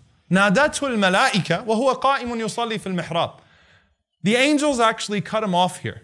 And Jibreel is the one who gives the bushra. Jibreel is the one who gives the glad tidings. إِنَّ اللَّهَ يُبَشِّرُكَ بِيَحْيَى. Allah gives you the glad tidings of a son. Not only that, he's already been named. He has this quality, that quality, that quality. Allah starts to mention his character, his qualities. Zakaria says, wait, how is this happening? أَنَّا يَكُونُ لِي وَلَدْ وَامْرَأَتِي عَاقِرٌ وَقَدْ بَلَغَنِيَ الْكِبْرُ وَامْرَأَتِي عَاقِرٌ. How am I supposed to have a child when I'm old and my wife is barren? How's this happening? What's the answer? كَذَلِكَ, number one. Look, don't ask those types of questions. Allah has decided it. It's going to happen. And Allah creates whatever He wills. Okay? And in Surah Maryam, وَقَدْ خَلَقْتُكَ, I created you min qabl, before, وَلَمْ تَكُ شَيْئًا, you were nothing. Nothing is beyond Allah subhanahu wa ta'ala's power. This is what's happened now. You have a child that's going to be born to you. Now Maryam, she goes out. And she goes out where? مَكَانًا شَرْقِيًّا. She withdraws to the east. And she would leave when she would leave the masjid once a month, she would go out to the east. And many of the scholars, they say that was to appreciate the sunrise. She would go and she would watch the sunrise and she would do her dhikr and remember Allah subhanahu wa ta'ala. And she would put up a hijab, a curtain. She'd put 2 stakes in the ground and she put up a curtain so that even when she was out in the open, it was clearly signified that this is my territory, right? Don't come near. She's a young lady, 14 to 18 years old. That's historically speaking, if you really want to look at it, she's a teenager, right? And she's worshiping Allah alone, remembering Allah subhanahu wa ta'ala alone. And what does Allah say? فَأَرْسَلْنَا إِلَيْهَا رُوحَنَا. We sent to her none other than our spirits. We didn't send to her any angel. We sent to her our Jibreel alayhi salam. فَتَمَثَّلَ لَهَا بَشَرًا سَوِيًّا. Jibreel appeared to her like a completely proportional, beautiful human being. They measure beauty scientifically through what? Symmetry. Right? Allah says, Basharan Sawiya, a completely symmetrical human being. Jibreel was perfect in every sense. He appears in the form of a young man. Now does Maryam look at this young man, at-tahira, this woman of purity and whatever it is, and modesty, and say, oh man, assalamu alaikum, what a beautiful God. I can't believe he's here right now. I don't know who you are, but I'm sorry, I'm worshiping Allah. Can I finish worshiping Allah? Then I'll come talk to you. She doesn't do all that. What does she do? Before Jibreel could even open his mouth, she says, أَعُوذُ بِالرَّحْمَنِ مِنْكَ إِن كُنْتَ تَقِيًّا. I seek refuge in the most merciful from you if you have any fear of Allah. I mean, if you have any decency inside of you, turn around and go away and let's not even talk. Let's pretend this never happened for it. Just go seek forgiveness from Allah subhanahu wa ta'ala. So sisters, if a brother approaches you in the hallway, try that with them, all right? Watch what happens. Even if he doesn't understand Arabic, he's going to be like, all right, I'm not touching that sister, But seriously, go back to that story and you wonder, well, why did Maryam start talking to Jibreel after that? If she just told him, go away, and I don't want to talk to you, and if you have any decency inside of you, just let's pretend this never happened. You know why? Because when she answered Jibreel with that statement, Jibreel alayhi salam assumed an angelic form. Jibreel alayhi salam, intafada Jibreel, he left his human form and he assumed, not his full angelic form, we said this, he assumed an angelic form, a light with a voice, whatever it may be, and he continued the conversation with her. إِنَّمَا أَنَا رَسُولُ رَبِّكِ لِأَهَبَ لَكِ غُلَامًا زَكِيًّا. I am a messenger of your Lord that's come to you to give you the glad tidings of a pure son. When she starts to argue and says, أَنَّا يَكُونُ لِي غُلَامٌ, how am I supposed to have a son, or how am I supposed to have a child? Right? وَلَمْ يَمْسَسْنِي بَشَرٌ وَلَمْ أَكُ بَغِيًّا. I've never even been touched by a man. I've never been impure. The answer is what? Allah has decided. It's already done. كَذَلِكَ. All right? And Allah, and He gives her, وَلِنَجْعَلَهُ آيَةً لِلنَّاسِ وَرَحْمَةً مِنَّا. He will be a sign for the people and a mercy from us. وَكَانَ أَمْرًا مَقْضِيًّا. And look, this is already happening. Qada means the execution of the decree, the execution of qadr. كَانَ أَمْرًا مَقْضِيًّا means what? You're already pregnant. It starts now.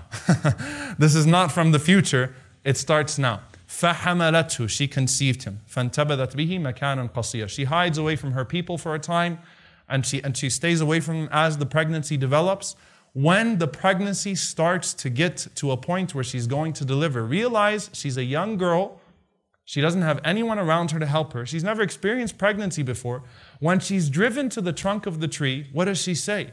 يَا لَيْتَنِي مِتُّ قَبْلَ هَذَا وَكُنْتُ نَسْيًا مَنْسِيًا. I wish I would have died before this and been completely forgotten. Now the ulama say the part about wanting to die, right? Because some of you say, well, can you ask Allah that you want to die? Actually, the Prophet ﷺ said, if you're dying, you can ask Allah and yu'ajjil lah. A believer can ask Allah to speed it up. That's permissible. And they say that since Maryam never experienced pregnancy, and pregnancy, delivery, pushes a woman, and the women are like, yeah, we know, right? We have no idea, right? We just see how women are when they're giving birth, okay? Since pregnancy, delivery pushes a woman to the brink of death, Maryam actually thought she was dying. That's one way of looking at it, that she was in so much pain, she thought she was dying. When she says, "Kuntu nasyan mansiya," I wish I was completely forgotten. Why is she saying that? Because, people are going to mock the people of Iman. They're going to mock the people of faith. They're going to mock a family of prophethood. They're going to say, look at what she was. Look at what she was like. So Maryam calls out, just wishing she never existed. Who starts to talk to her? نَادَاهَا مِن تَحْتِهَا أَلَّا تَحْزَنِي. Jibreel says to her, don't you dare grieve. Don't be sad. أَلَّا تَحْزَنِي. He starts coaching her through her pregnancy. 𝗪 𝐺َّ 𝙭 𝙬. You think that you will have a disgraceful mention. Actually, there's a revelation that's coming that's going to say وَاذْكُرْ فِي الْكِتَابِ مَرْيَمَ. Make mention in the book of Maryam. You have something awaiting you, and you have no idea what Allah is going to make out of you. أَلَّا تَحْزَنِي. And look, قَدْ جَعَلَ رَبُّكِ تَحْتَكِ سِرِيًّا. Allah has placed beneath you a river. وَهُزِّي إِلَيْكِ بِجِذْعِ النَّخْلَةِ. Shake the palm tree. تُسَاقِطَ عَلَيْكِ رُطَبًا جَنِيًّا. Fresh ripe dates will fall upon you. كُلِي وَاشْرَبِي وَقَرِّ عَيْنًا. Eat, drink, and rejoice. Your children, your spouses and your children are supposed to be قُرَّةُ عَيْنٍ لَكَ. They're supposed to be the coolness of your eyes. Look at your child, not with a feeling of regret, but with a feeling of happiness. Then the next test comes to her, that you're not allowed to defend yourself when your people approach you. But Maryam had full confidence at that point that Allah was with her. So when Maryam approached her people, she didn't know how Allah was going to defend her. She didn't know what Allah was going to do, but she had been coached properly, and her tawakkul kicked in here, her trust in Allah, that something is going to happen, and Allah subhanahu wa ta'ala rewarded her with that. That's when Isa alayhi salam spoke in her defense. So Jibreel assumes here now, pregnancy coach with Maryam alayhi salam. He coaches her through her pregnancy, reassures her, reaffirms her, and finally, before we break for Asr, with Isa alayhi salam, Allah subhanahu wa ta'ala mentions numerous, Allah Azza wa Jalla says, أَيَّدْنَاهُ بِرُوحِ الْقُدُسِ. We supported him with the Holy Spirit. And Allah even mentions it as a favor to Isa alayhi salam. أَيَّتُكَ. I supported you with Ruh al-Qudus, with the Holy Spirit. I can't go into detail with that meaning, but obviously, Isa alayhi salam was supported by Jibreel alayhi salam throughout his life. Not only that, the scholars say the only angel that could take a prophet and ascend and descend through the heavens is who? Jibreel. So when the plot was made to crucify him, the angel that was sent to him to take him through the heavens and to place him there until Allah subhanahu wa ta'ala decrees that he returns was Jibreel alayhi salam. Okay? And that's why, subhanAllah, I kept looking for the meaning of why Allah chooses to mention in Surah Maryam, وَمَا نَتَنَزَّلُ إِلَّا بِأَمْرِ رَبِّكَ, that we do not come down except with the permission of your Lord. What is that ayah? The Prophet ﷺ would grieve when Jibreel did not visit him for a long time. And Jibreel alayhi salam tells the Prophet ﷺ, look, we only come to you when Allah subhanahu wa ta'ala decrees. We can't come when we decree on our own. Okay, we don't make that decision. And it's made very personal, like it's Jibreel speaking. وَمَا نَتَنَزَّلُ إِلَّا بِأَمْرِ رَبِّكَ. We don't come unless your Lord decrees. Why in Surah Maryam? Many of the scholars mentioned because Jibreel played a prominent role in every single prophet that's been mentioned there. Think about it. Zakaria, Maryam, then it went to Isa, then it went to Ibrahim, right? Then it went to Musa, then it went to Idris, then it went to Ismail. All of these people, Jibreel played a very prominent role in their lives. And so it said to the Prophet ﷺ, look, We only come down when Allah subhanahu wa ta'ala decrees, and it's with wisdom. And when Jibreel comes down, you will be fulfilled and you will be satisfied. Inshallah ta'ala, the rest of the seminar is Jibreel with the Prophet ﷺ. Okay, Bismillah ar-Rahman ar-Rahim, Alhamdulillahi Rabbil Alameen, wa salatu wa salamu ala Rasulihil Kareem, wa ala alihi wa sahbihi ajma'een. So the rest of the seminar, Jibreel with the Prophet ﷺ. And to properly understand this, the Prophet ﷺ said, Waliyi min al-malaika Jibreel. And it's difficult to translate wali in the context of an angel because, it's not our traditional guardian angel, but the angel that was closest to the Prophet ﷺ, the one who supported the Prophet ﷺ, his protective friend from the angels is Jibreel alayhi salam. And the Prophet ﷺ, he also says in another narration, he says, مَا بِن نَبِيٍّ إِلَّا لَهُ وَزِيرَانِ مِنْ أَهْلِ السَّمَاءِ وَوَزِيرَانِ مِنْ أَهْلِ الْأَرْضِ. There is no prophet except that Allah gives him 2 ministers from the inhabitants of the earth and 2 ministers from the inhabitants of the heavens. He says, وَزِيرَايَ مِنْ أَهْلِ السَّمَاءِ. My 2 inhabitants from the heavens are Jibreel and Mikael. My 2 ministers from the inhabitants of the heavens are Jibreel and Mikael. وَوَزِيرَايَ, and my 2 ministers من أهل الأرض, from the inhabitants of the earth, are Abu Bakr and Umar radiyallahu ta'ala anhuma. So Mikael also plays a role in the life of the Prophet ﷺ. We see some mentions of Mikael that we're going to see here as well, but obviously Jibreel is the closest of them all. Now, how does the first encounter of the Prophet ﷺ and Jibreel go? Does anyone know? Is it Hira? When does the Prophet ﷺ first see Jibreel? As a young child. Anas ibn Malik radiallahu anhu narrates that the Prophet ﷺ was running around playing with all of the children just like everyone else. And this is the year that his mother died. So the Prophet ﷺ is a complete orphan at this point. He's lost his mother and he's lost his father ﷺ, and he's now switching from hand to hand, from lap to lap. Rasulullah ﷺ still was a very happy child, and he's running around playing with all of the other kids, when suddenly a man came and he grabbed Rasulullah ﷺ and he threw him into the ground. So all of the other children went running to their parents and they said, Inna Muhammadan qad qutil, that Muhammad ﷺ has been killed. And as they're running to their parents, the Prophet ﷺ is watching now what this man is about to do to him. Rasulullah ﷺ said, he cut my chest. He opened my chest. He grabbed the heart of the Prophet ﷺ. And he took something from the heart of the Prophet ﷺ and he said, هَذَا حَظُّ الشَّيْطَانِ مِنْكَ. This is the portion of evil within you, the portion of the devil within you. And he threw it. Then the Prophet ﷺ said, he proceeded to wash my heart in a golden vessel of Zamzam. And subhanAllah, what the scholars say about that, number one, gold would be considered the best of metals, and Zamzam is the water that Jibreel ﷺ opened in the first place. Zamzam is the best of all water. He started to purify the heart of the Prophet ﷺ. He started to wash it with Zamzam. And the Prophet ﷺ is watching all of this as a child, and his heart was put back, sallallahu alaihi wasallam. And by the time the kids got back, they found the Prophet ﷺ with his chest sewn up. And you know what's amazing, subhanAllah, Anas ibn Malik radiallahu anhu said there was a line down the chest of the Prophet ﷺ that had makhit. Makhit is stitching, like a perfect line of stitching. Did they used to do open heart surgeries 1400 years ago in Arabia? Perfect stitching on a line on the chest of the Prophet ﷺ.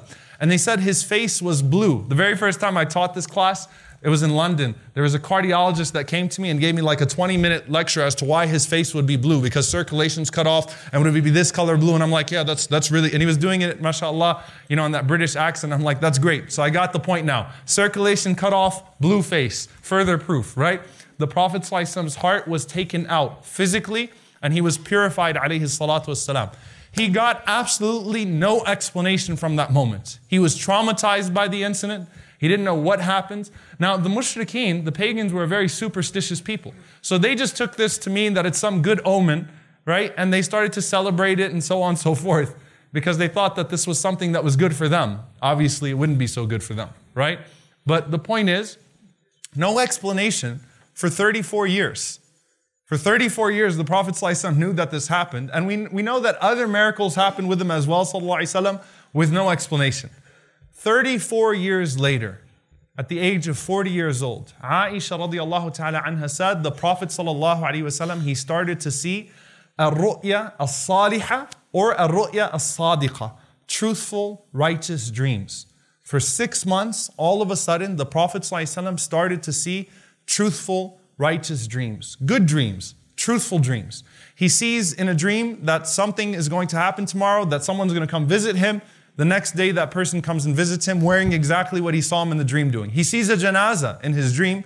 He wakes up in the morning and he finds out that a person has passed away, and that janazah takes place. And that continued for 6 months. Everything that he was seeing in his dream would come true the next night. So he already has an idea that something is happening. Just to sort of understand why the Prophet ﷺ would all of a sudden start going to a cave, right? And meditating and praying, right? Something is very strange is happening with him, sallallahu alaihi wasallam, as he's seeing these things.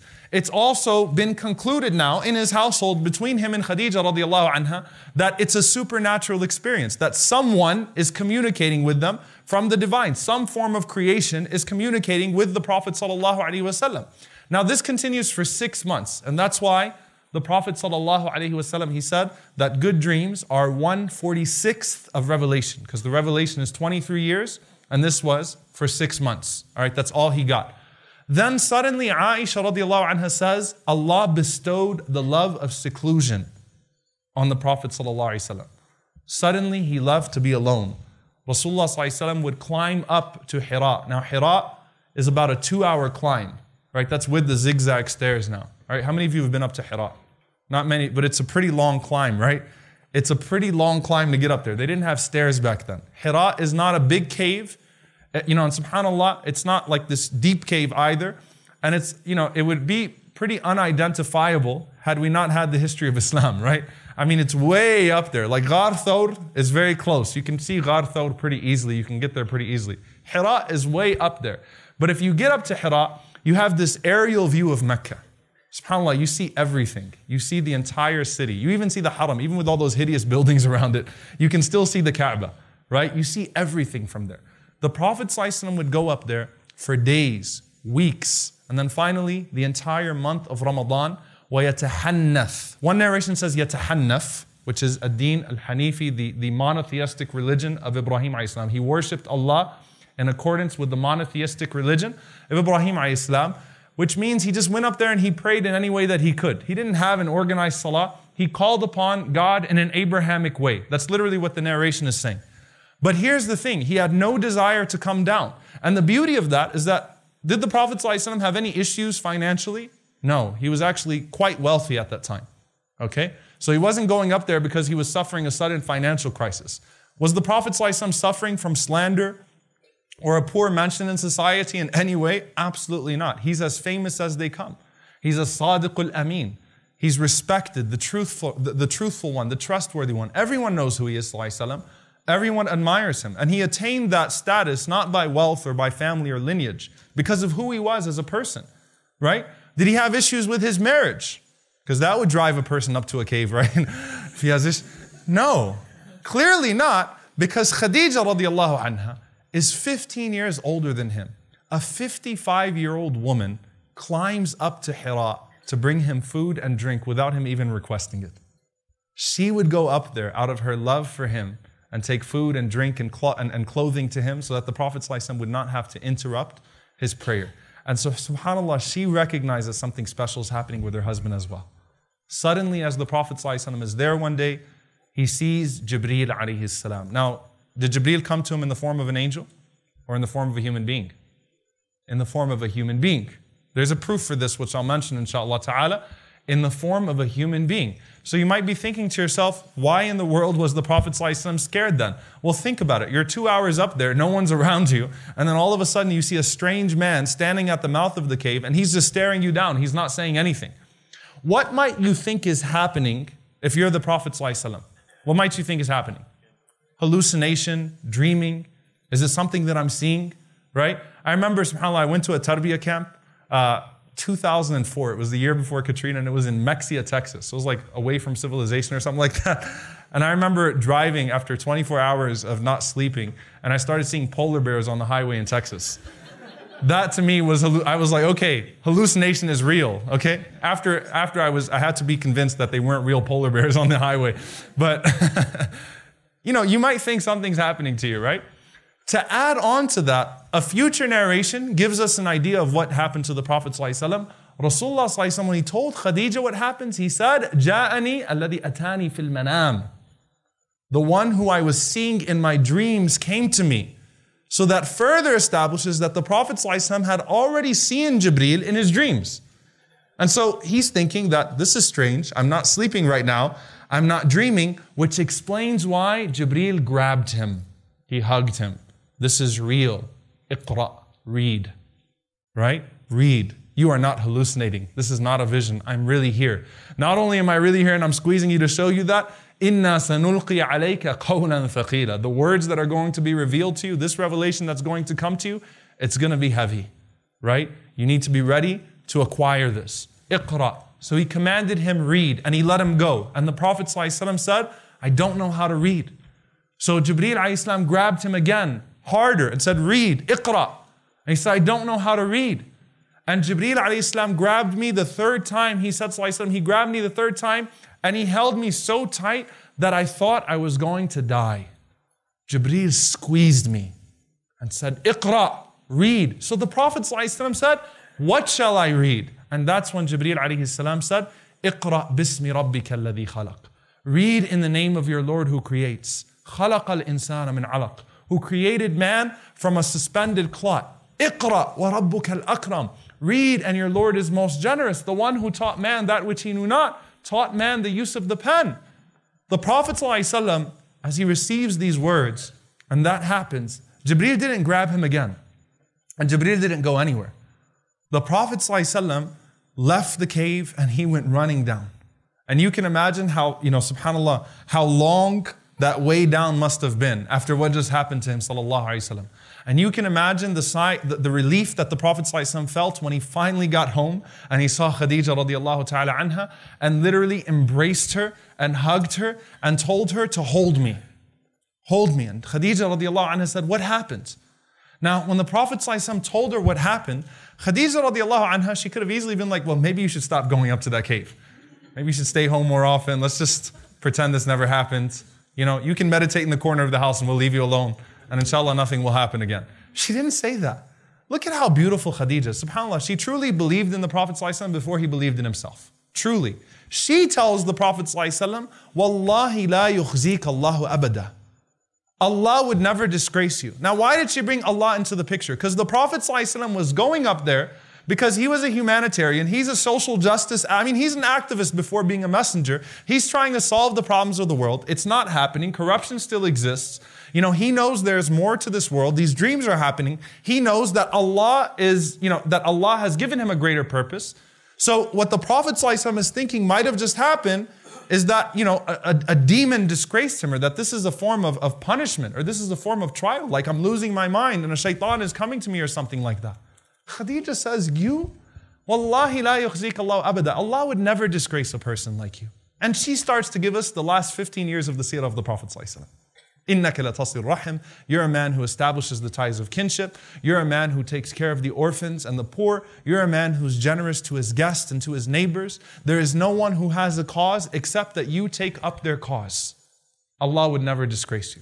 Khadija says, let's go to Waraqah. Waraqah ibn Nawfal, her cousin, her first cousin, and he's a biblical scholar. He was a monotheist. He refused to worship the idols. He was one of the few people that refused to worship the idols. He abandoned paganism at a very young age, and he knew the scriptures. So Khadija says, let's go to him and see what he thinks. So they go to him. And the Prophet ﷺ tells Waraqah what he saw. Waraqah right away says, هَذَا النَّامُوس. Now realize these people were waiting for scripture. They were waiting they knew something was about to happen. They knew a messenger was about to come. Waraqah made the connection right away. You're the messenger that everyone's been waiting for. That's Jibreel that came to Musa alayhi salam. And he said, I wish I was young enough that I could have lived to see and support you when your people turn you out. And the Prophet ﷺ was like, what, me? Would they turn me out? Would my people really turn me out? The Prophet ﷺ has never disappointed or upset anyone. He's on good terms with everybody. Would they really turn me out? Waraqah knows how this goes. When you challenge that system, when you bring this revelation, it's going to cause those who are corrupt to oppress you and to run you out. Now here's the thing, subhanAllah, this was probably the most fascinating moment in all of my research, okay, of this class of Jibreel. Just out of curiosity, I was like, you know what? ورقة is a biblical scholar. How did he make the connection that this is Jibreel? And I know that there are remnants of the Bible, so the true Bible. So I said, well, let me go through the Bible and see if there's any instance that mentions how Gabriel brings revelation. The one instance I found, the one incident that's there, it's in Daniel 8, the prophet Daniel alayhi salam. Daniel says, behold, I saw a man before me with a booming voice saying, understand. As he touched me and recited the word to me, I fell on my face trembling and lost all strength, but I could still hear his words. Then he stood me upright and said, fear not, O beloved one of God, fear not, peace be unto you. SubhanAllah. I saw that and I seriously got goosebumps. That was probably, if there was any moment in research that gave me goosebumps, it was that. How incredibly consistent is that with what the Prophet ﷺ experienced? SubhanAllah. The one instance that mentions Jibreel alayhi salam coming to a person with revelation. Now what happens after that? Aisha radiallahu ta'ala anha, she said that the Prophet sallallahu alaihi wasallam, after that, there was a fatra, there's a pause in revelation. That pause in revelation was a very long time. Okay? It could have even gotten into years. Allahu alam how long it was, but it was a very, very long time. I mean, you'll find the scholars talk about it. If the Prophet ﷺ was making this experience up, he clearly would have just went to the people and say, hey guys, revelation's coming to me now. Instead, the Prophet ﷺ waits. He waits for this angel to come back. He doesn't get revelation, but here's what he gets next. The Prophet ﷺ starts to walk back into those mountains, and Rasulullah ﷺ expresses in his own words that it was like he wanted to throw himself off because he wanted some sort of clarity. What's going on? Every time the Prophet ﷺ would get into those mountains, he would hear the voice of Jibreel alayhi salam saying, Ya Muhammad, innaka Rasulullahi haqqan. O Muhammad, you are the messenger of Allah in truth. And that calmed the Prophet ﷺ down, and the Prophet ﷺ would go back to his house. Then, later on, not only did he say, Ya Muhammad, innaka Rasulullahi haqqan, he said, Wa ana Jibreel, and I am Jibreel. So he clarifies to the Prophet ﷺ that he's Jibreel. But still, no Quran, no revelation. What's going on? The next narration I'm about to share with you is probably going to make you all go like, what? Okay? Khadija radiallahu anha once again. And I guarantee you'll leave this seminar with a greater appreciation of Khadija radiallahu anha. Khadija comes to the Prophet ﷺ and she says to the Prophet ﷺ, إِذَا جَاءَكَ صَاحِبُكَ هَذَا فَأَخْبِرْنِي. If this companion of yours comes back to you, tell me. So the Prophet ﷺ was waiting. Jibreel alayhi salam came. What was the Prophet ﷺ seeing? كَانَ يَسْمَعُ الصَّوْتِ وَيَرَى الضَّوْء. He was hearing the voice and he was seeing the radiance of Jibreel alayhi salam. Khadija radiallahu anha said, sit on my right side. So he sat on her right side. Khadija said, Atarah, do you see him? The Prophet ﷺ said, Na'am, yes. So she told the Prophet ﷺ, sit on my left side. He sat on her left side. She said, Atarah, do you see him? The Prophet ﷺ said, yes. خَلَعَتْ خِمَارَهَا. She took off her khimar. Now, the hijab back then, there was no legislation of hijab. The women used to wear something on their heads that covered their hair. And it came down, but it didn't necessarily cover this area of their body, their necks, and so on and so forth. So they wore that sort. It was called the khimar. It was called the hijab back then. It was called the khimar back then already. So the narration says, "Khala'at khimara." She took it off. She embraced the Prophet ﷺ from behind him. She put her chin on his shoulder, and she was holding him so close that the Prophet ﷺ was almost in her lap. And she said, "Atara, do you see him?" The Prophet ﷺ said, "No." She said, "Uthbut فَإِنَّهُ مَلَكٌ وَلَيْسَ بِشَيْطَانٍ." She said, "Be firm. That's an angel. That's not a devil."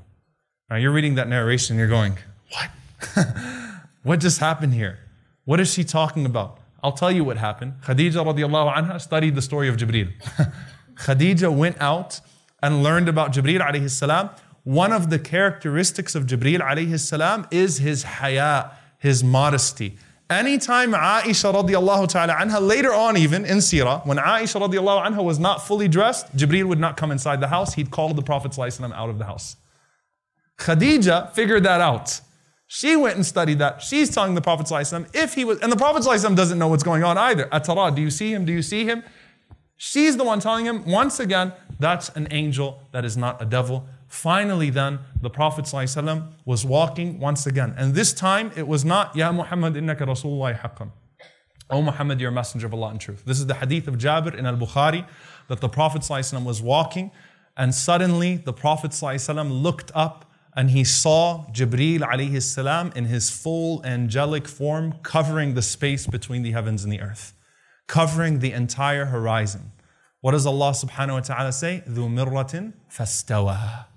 He rose, alayhi salatu wasalam. Jibreel alayhi salam rose to the sky and he covered the entire horizon. The Prophet ﷺ saw him with all of his wings, with his full creation. Not only that, what happened next? Right? ثُمَّ دَنَا فَتَدَلَّى. He started to come close to the Prophet ﷺ. He was less than 2 bow lengths away from the Prophet ﷺ. Right? He came close to the Prophet ﷺ. And Rasulullah ﷺ fell to the ground. He said that I was so scared that I fell to the ground that he came that close to me. And the Prophet ﷺ went back to his home and he told Khadija radiallahu anha, زَمِّلُونِي دَثِّرُونِي, cover me, embrace me. And that's when the next revelation came. يَا أَيُّهَا الْمُدَّثِّرُ قُمْ فَأَنذِرْ وَرَبَّكَ فَكَبِّرْ وَثِيَابَكَ فَطَهِّرْ. Allah subhanahu wa ta'ala said, "O you who is covered up." SubhanAllah, think about it. The first revelation, the Prophet ﷺ was in the cave. The second time, the revelation came to him while he was in the arms of Khadija radiallahu ta'ala anha. Wrapped up. "O you who is wrapped up, stand up and warn. Stand up and call the people. And declare the greatness of your Lord. Purify your garments. Abandon the idols." Right? This is the first revelation. And subhanAllah, from that moment, Aisha radiallahu anha says the revelation heated up. Meaning what? After that long pause, after Surah Al-Muddathir, came Surah Al-Muzammil, came Surah Al-Duha, so on and so forth. There are multiple surahs that started to come very quickly to the Prophet sallallahu alaihi wasallam. And that's where it starts. The Prophet ﷺ now understands what is happening. The Prophet ﷺ understands he's a messenger of Allah. The Prophet ﷺ is no longer terrified by the presence of Jibreel ﷺ. It's been made clear to him ﷺ. Now to give you an idea now, what happens when Jibreel comes with a revelation to the Prophet ﷺ? Now we know for the Prophet ﷺ, it was very heavy on him, right? I mean, he would sweat, even on a bitterly cold day. It was rough on him. His body would become physically heavier. I mean, Zayd ibn Thabit says, my leg was under his leg when the Quran came to him one time and I lost feeling in my leg. You know, Rasulullah ﷺ was sitting on a camel when Surah Al-An'am was revealed to him and the knees of the camel buckled. And the Prophet ﷺ got off as a mercy to that camel. So it was visibly rough on the Prophet ﷺ when revelation came to him that way. But how does the process go? Okay, and this is truly fascinating. We know, لو أنزلنا هذا القرآن على جبل لرأيته خاشعا متصدعا من خشية الله. Allah says, if we were to reveal this Quran onto a mountain, you would have seen that mountain crumble. You would see it shake and crumble out of its awe of Allah subhanahu wa ta'ala. It has to come to the heart of the Prophet ﷺ. He has to bear that revelation. But how does this all happen? Rasulullah ﷺ was asked, how does the revelation come? The Prophet ﷺ, he said that when Allah desires to speak the words of revelation, when Allah wills to speak the words of revelation, he says there is a loud noise through the heavens. And he said it's like chains pulling over Mount Safa. Like, I mean, imagine the severity of chains pulling over a mountain. And he said the angels of the heavens are overtaken by it. They're overtaken by it. And Allah speaks to Jibreel alayhi salam. Now, can you imagine Allah speaks to Jibreel directly with the revelation? Jibreel actually gets the Quran from Allah subhanahu wa ta'ala. He hears the revelation from Allah subhanahu wa ta'ala. And when Allah subhanahu wa ta'ala finishes with the revelation to Jibreel alayhi salam, the angels regain themselves. And as Jibreel starts to descend, the Prophet ﷺ said, the angels surround Jibreel and they say, ماذا قال ربك? What did your Lord say? And Jibreel says, الحق الحق وهو العلي الكبير. He's spoken the truth, and He is the Most High and the Most Great. The Prophet ﷺ said all of those angels start to say, Al-Haq, Al-Haq, وَهُوَ الْعَلِيُّ الْكَبِيرُ. The truth, the truth. He is the Most High and the Most Great, and they start to descend with Jibreel alayhi salam as he brings the revelation down. And in Surah Al-An'am, the Prophet ﷺ mentioned, Surah Al-An'am of course came in one shot, over 20 pages in one shot to the Prophet ﷺ. 70,000 angels were escorting Surah Al-An'am, glorifying Allah subhanahu wa ta'ala and declaring His praise. as it came to the Messenger sallallahu alaihi wasallam. That's the process of that revelation coming to the Messenger sallallahu alaihi wasallam. Not only that, dear brothers and sisters, but you know when you recite Quran, that's the easiest way to get angels to surround you is to start reading Quran. You know why? Because the angels have not been given the gift of the recitation of the Quran. And some of you are like, wait, what?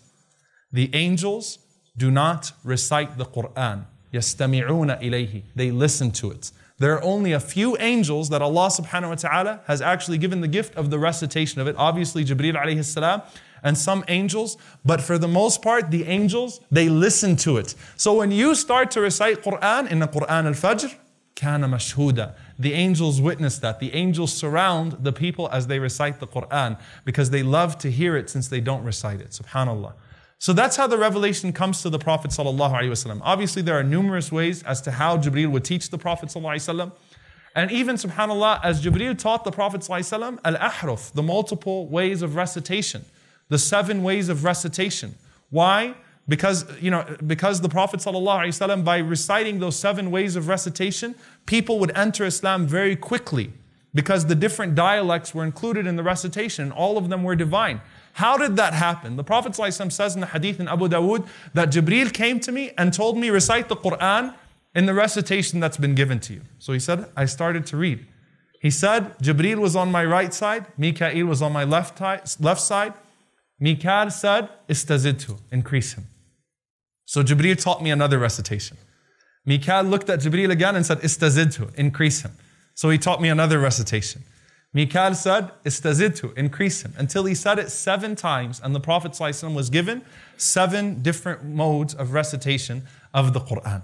That's how it comes down to the Prophet ﷺ. That's how it was taught to him.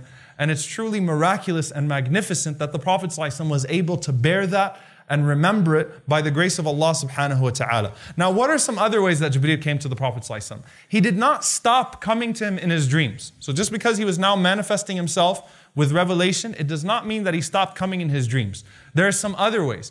In his dreams, he'd come to the Prophet ﷺ sometimes with Mikael. So sometimes the Prophet ﷺ saw Jibreel and Mikael together.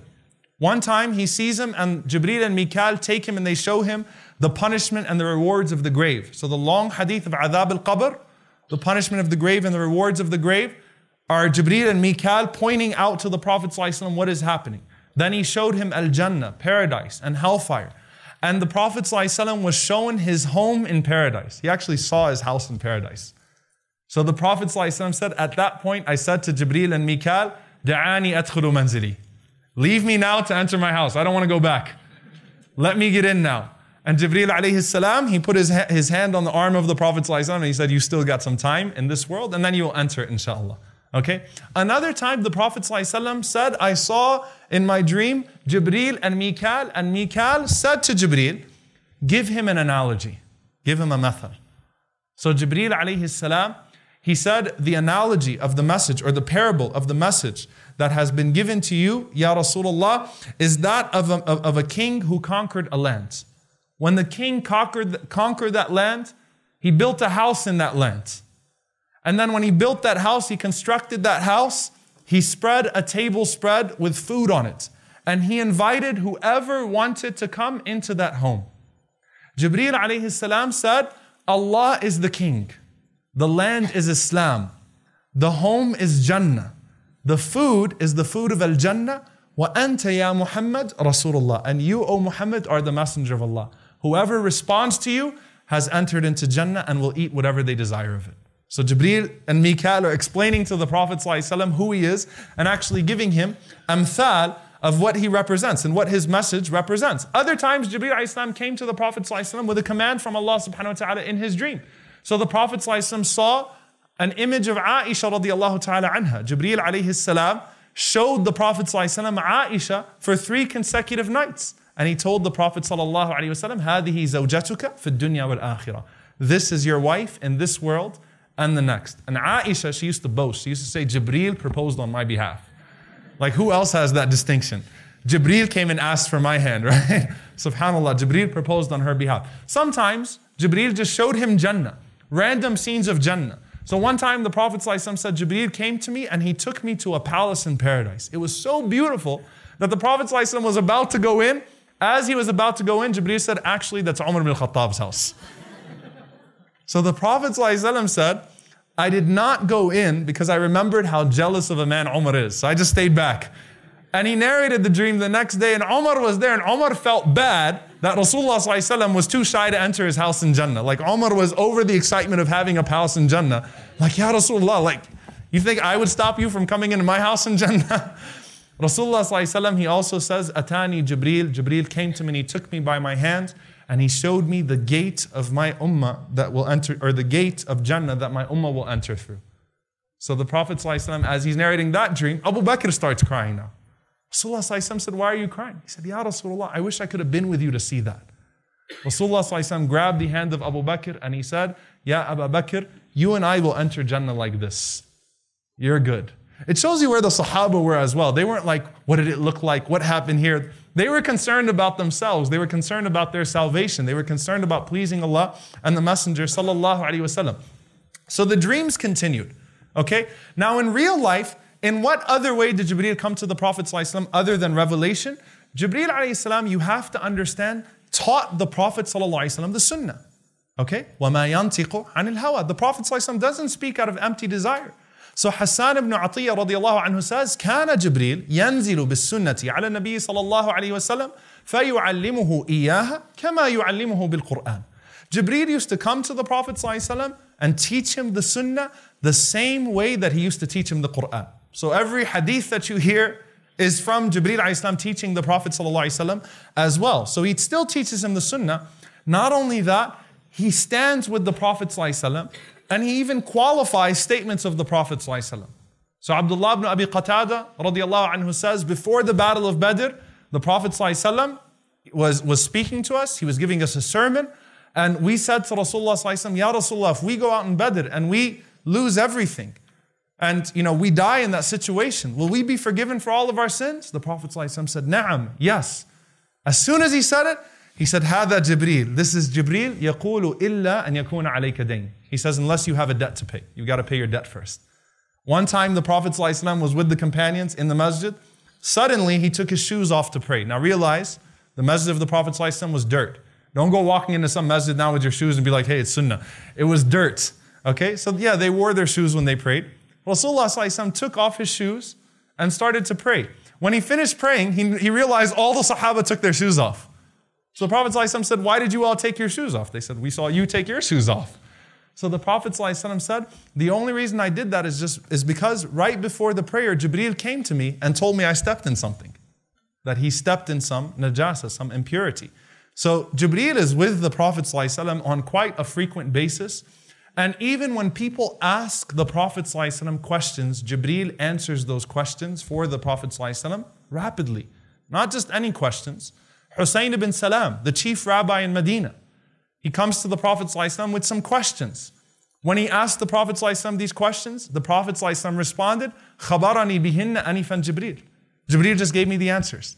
Which is why Allah tested the Messenger ﷺ with what? In Surah Al-Kahf. To teach him to say, Insha'Allah, when Allah wills. Because the Prophet ﷺ became accustomed to getting asked a question, Jibreel gives him the answer. So the Prophet ﷺ was taught that it comes from Allah subhanahu wa ta'ala. And finally, in this regard, Hadith Jibreel. When I told my mashayikh, when I told my teachers that I was going to teach Jibreel, they were like, oh, mashallah, Hadith Jibreel. I'm like, no, Jibreel. Like Seerah Jibreel. They're like, what are you talking about? There's no book. Why would you teach the Seerah of Jibreel? I'm like, well, it's different. Because Hadith Jibreel is the first hadith you learn when you study. It really is. It's the most important hadith in Islam. It is, by consensus of the scholars, the most important hadith of Islam. It's been narrated by multiple companions with greater context from some of the narrations. The most detailed one is from Abu Dharr radiallahu ta'ala anhu. Abu Dharr says, we used to sit with the Messenger sallallahu alaihi wasallam, and when someone came from outside, they didn't know who amongst us was the Prophet of God. Why? He dressed like we dressed. He sat on the ground like we sat on the ground. He distinguished himself only by his manners. Even when the Prophet ﷺ did the hijrah, when he migrated to Medina, the Ansar didn't know which one was the Prophet ﷺ. Was it him or Abu Bakr? So they're just waiting to see some form of indication as to which one's the Prophet ﷺ. So Abu Bakr took something, a cloth, and he did this. So they all charged the Prophet ﷺ. They didn't know who he was when they came. So outsiders would come expecting to see this powerful man, right? That's sitting on a throne while everyone else sits on the ground. They just saw him sitting with everyone else on the ground. So Abu Dharr says, we insisted the Prophet ﷺ sits on a chair. He refused. Then Abu Dharr says, what we did instead was we pushed the dirt together until we made a mound so that he's still sitting on the ground, but at least when someone comes from outside, they know who he is. He said, the Prophet ﷺ accepted that. When we did that, Abu Dharr says, one day we were sitting, and he said, we used to wait for people to come and ask the Prophet ﷺ questions that we were too shy to ask him, and we would listen to the answers. So one day we're sitting, and suddenly a man appears. And this is how he describes him. He says his thobe was extremely white, not wrinkled. And having an extremely white thobe while walking in the desert of Arabia is a pretty tough task. Okay? No wrinkles, no dirt on it. His hair was exceedingly black. And he said that he smelled amazing. He had the best smell that we'd ever seen. And he said the most perplexing thing about this man, he wasn't a resident because he didn't live amongst us, but he had no signs of travel on him. I mean, he looked as fresh as they come. They didn't have first class travel back then. You don't get off a plane and look fresh if you come off of first class and look miserable if you come off of coach, right? This is the desert of Arabia. So we're looking at this guy, no bags under his eyes. He looks really, really clean, really, really good. And we have no idea who he is. And Abu Dharr says he resembled Dihya. So it shows you that he didn't look exactly like Dihya from close up. He wasn't Dihya, he resembled Dihya. Radiyallahu ta'ala anhu. So then Abu Dharr says, the man came and he stopped at the entrance. And he said to the Prophet sallallahu alaihi wasallam, Assalamu alayka ya Muhammad. Peace be unto you, O Muhammad. The Prophet sallallahu alaihi wasallam said, Wa alaykum assalam. He said, Adnu ya Muhammad. Do I have permission to come close to you, O Muhammad? The Prophet sallallahu alaihi wasallam said, sure. Now, they weren't used to this as well because most of the people that came and asked the Prophet ﷺ questions were Bedouins. They didn't have any, they just walked right in, sat in front of the Prophet ﷺ and started asking him questions. So the adab was also flawless, the manners. Like, Adnu ya Muhammad, should I come close? The Prophet ﷺ said yes. Jibreel came close. He said, should I come closer? The Prophet ﷺ said yes. Until Jibreel was sitting right in front of the Prophet ﷺ and he put his hands on the knees of the Prophet ﷺ. Abu Dharr says the Sahaba huddled around. What's going to happen here? What's he going to ask? So Jibreel says to the Prophet ﷺ, Ya Muhammad, akhbirni an al-Islam. O Muhammad, tell me about Islam. So the Prophet ﷺ gives him the 5 pillars of Islam, that you bear witness that there is no God but Allah, and Muhammad is the messenger of Allah, that you establish the prayer, that you pay the zakat, that you fast Ramadan, and do Hajj if you're capable of doing Hajj. Okay? Now here's the thing. The man says, Sadaqt. You've told the truth. Abu Dharr says, we all looked around at each other, وَأَنْكَرْنَا. Like we were like, who do you think you are to say sadaq to the Prophet ﷺ? You've told the truth. What is the arrogance? Like we thought this man had good manners, right? He says to the Prophet ﷺ, you're right, you've told the truth. Then he says, أخبرني عن الإيمان. Tell me about faith. The Prophet ﷺ said, to believe in Allah, to believe in the angels. SubhanAllah, it's Jibreel sitting in front of him. To believe in the messengers, the messages, the day of judgment, and divine decree. He says, sadaqt. You've told the truth. He said, أخبرني عن الإحسان. Tell me about excellence. The Prophet ﷺ said, أن تعبد الله كأنك تراه, that you worship Allah as if you can worship Him. And when you realize, as if you can see Him, you worship Allah as if you can see Him. And when you realize you can't see Him, then you know that He sees you. He says, sadaqt. Then he asked the Prophet ﷺ the frequently most asked question in the seerah. متى الساعة? أخبرني عن الساعة. When is the hour? This is the frequently most asked question to the Prophet ﷺ. Everyone wanted to know when the day of judgment was. Not the same reason that Idris wanted to know when he would die, right? They just wanted, the mushrikeen, the disbelievers would ask the Prophet ﷺ mockingly, but with a hint of truth, like when's the day of judgment? When are we going to die, right? So Bedouins would interrupt the Prophet ﷺ, sometimes even in his khutbah, and ask the Prophet ﷺ, متى الساعة? When is the hour? And the Prophet ﷺ, he always gave a productive answer. So he would say in one narration, ماذا عددت لها? What have you prepared for it? Another narration, ماذا قدمت لها? The same thing, what have you put forth for it? Another narration, he said, look, by the time your son has gray hair, you would have already faced your resurrection. So even if the day of judgment doesn't come, death will already come to you. Your resurrection has started as far as you're concerned anyway. But when Jibreel asked him that, what did the Prophet ﷺ do? He put his head down. So Abu Dharr says we were confused. To make it even more confusing, he said, Ya Muhammad, أخبرني عن الساعة. Tell me about the hour. The Prophet ﷺ said nothing. He asked him a third time, tell me about the hour. Look at the answer of the Prophet ﷺ. He said, the one who is asking knows very well that the one who's being asked knows no better than the one who's asking. Like you and I both know that we have no idea when the hour is. You don't know and I don't know. I don't even know why you're asking me that question. And it was to show the companions something, right? So then Jibreel said, well, tell me about its ashrat, tell me about its signs. And the Prophet ﷺ, he mentioned 2 particular signs of corruption, that a woman would give birth to her master and barefoot Bedouins would start competing to build tall buildings. And he said, Sadaqt, you've told the truth. Abu Dharr, and in the narration of Umar as well, he said that the man suddenly left so quickly that we were all confused. And the Prophet ﷺ said, go see if you can find him. So all the Sahaba went around looking for him. They took their horses everywhere trying to find him. And they came back to the Prophet ﷺ. They said, he's nowhere. The Prophet ﷺ said, do you know who that was? They said, no. He said, that was Jibreel coming to teach you your religion. Even the wording of the Prophet ﷺ, he wasn't coming to teach me. He was coming to teach you because he knows how you guys pay attention when questions are being asked. And so he asked the most important and essential questions and he succeeded because it's the most successful, it's the most important hadith in Islam. It is the foundations of our faith, the foundations of our religion, our creed. Everything is highlighted in that one incident, subhanAllah. So that's one way that the Prophet ﷺ came to. Now how does Jibreel act throughout the seerah? How does he come to the Prophet ﷺ through the seerah? Okay? Let's start off in Mecca. The role that he plays with the Prophet ﷺ in supporting him and helping him cannot be exaggerated. I mean, subhanAllah, you can't overstate it. It's so important. It's crucial. Not only is he with the Prophet ﷺ in his low points, he's with him in his high points. You know, when Umar ibn al-Khattab radiallahu anhu became Muslim, Ibn Mas'ud radiallahu anhu says, the day of the Islam of Umar was a victory for the Muslims. Why? Because when Umar became Muslim, suddenly they were able to do what? Publicly declare their Islam. Before Umar, no one could publicly declare their Islam. It was the first protest, the first time they walked out and said that they are Muslim. So they celebrated that day. The Prophet ﷺ said, لَمَّا أَسْلَمَ Umar. When Umar became Muslim, أَتَانِي Jibreel. Jibreel came to me and he said, Ya Muhammad, لَقَدْ اسْتَبْشَرَ أَهْلُ السَّمَاءِ بِإِسْلَامِ Umar. He said, oh Muhammad, the angels right now, the inhabitants of the heavens, are celebrating the Islam of Umar. SubhanAllah. So he's with him in his high points. How about his low points?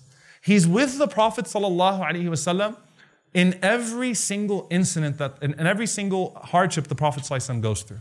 For example, Abu Jahl says that if this man puts his face in the dirt again in front of us, in front of the Kaaba, he swore by Allat wal Uzza, he swore by the idols that I'm going to step on his neck and I'm going to kill him. I'll do away with him. It'll be the end of Muhammad ﷺ. Prophet ﷺ, he comes out, he starts to pray in front of the Kaaba. Abu Jahl starts walking towards the Prophet ﷺ. Suddenly he puts his hands on his face, he screams and he runs. And they asked Abu Jahl what happened. He said, the ditch of fire. And he started saying these things like, there is something between me and him. When the Prophet ﷺ finished his salah, the companions came to him. They said, what happened? He said, لَوْ فَعَلَهُ لَأَخَذَهُ Jibreel. He said, if he would have tried that, Jibreel would have killed him. Like I know Jibreel is there and Jibreel would have done away with Abu Jahl. But it's also emotional support. And not only did Jibreel come to support the Prophet ﷺ emotionally, he also supported his family. Remember Khadija radiallahu ta'ala anha? The Prophet ﷺ during the boycott, when they were living in those harsh circumstances, they lost everything. Khadija lost her money, he lost his money, they've lost their status, they're being ridiculed in society, food is not reaching them properly, they barely are surviving, and Khadija is an older woman at that point as well. And Jibreel enters upon the Prophet ﷺ as Khadija is making whatever food that she has. And Jibreel says, هَذِهِ Khadija. That's Khadija.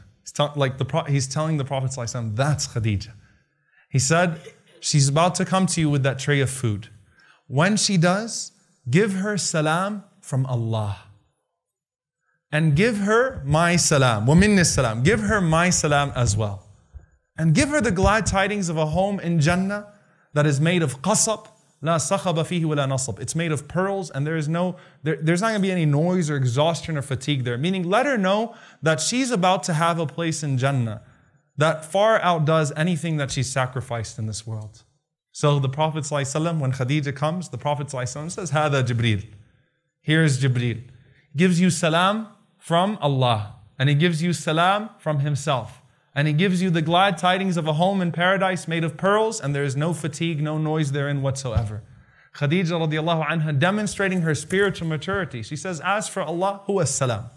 Allah is peace. As for Jibreel, wa alayhi salam. And peace be unto him. And then she said, inshaAllah, we will be patient. Khadija radiallahu ta'ala anha, she died after that. She died shortly after that incident took place. And the Prophet ﷺ obviously was devastated.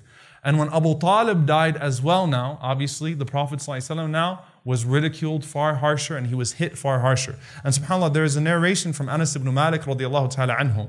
And this narration, the sanad is disputable, but the chain is disputable, but the scholars still use it to show that incident, what was happening during the muqata'a, during the boycott. That once the Prophet ﷺ was hit in the face and there was blood running down his face. This was just a random time. Someone hit him with an object and blood was running down his face. And the Prophet ﷺ, he just sat down grieving. So Jibreel came to him. And Jibreel said to him, Ya Muhammad Malak, what's wrong? And he said, look at what my people are doing to me. And Jibreel alayhi salam says, do you want me to show you an ayah? Do you want me to show you a sign? The Prophet ﷺ said, sure. He said, ادعو تلك الشجرة. Call that tree to come towards you. Now you might be thinking, yeah, whatever, trees moving, tree. Do you realize that over 100 companions narrated the hadith that the Prophet ﷺ used to give khutbah leaning on a tree? And when we built him a manbar, when we built him a pulpit, and he went to that pulpit, the tree started to cry and shake. And the Prophet ﷺ went to it and comforted it until it stopped crying.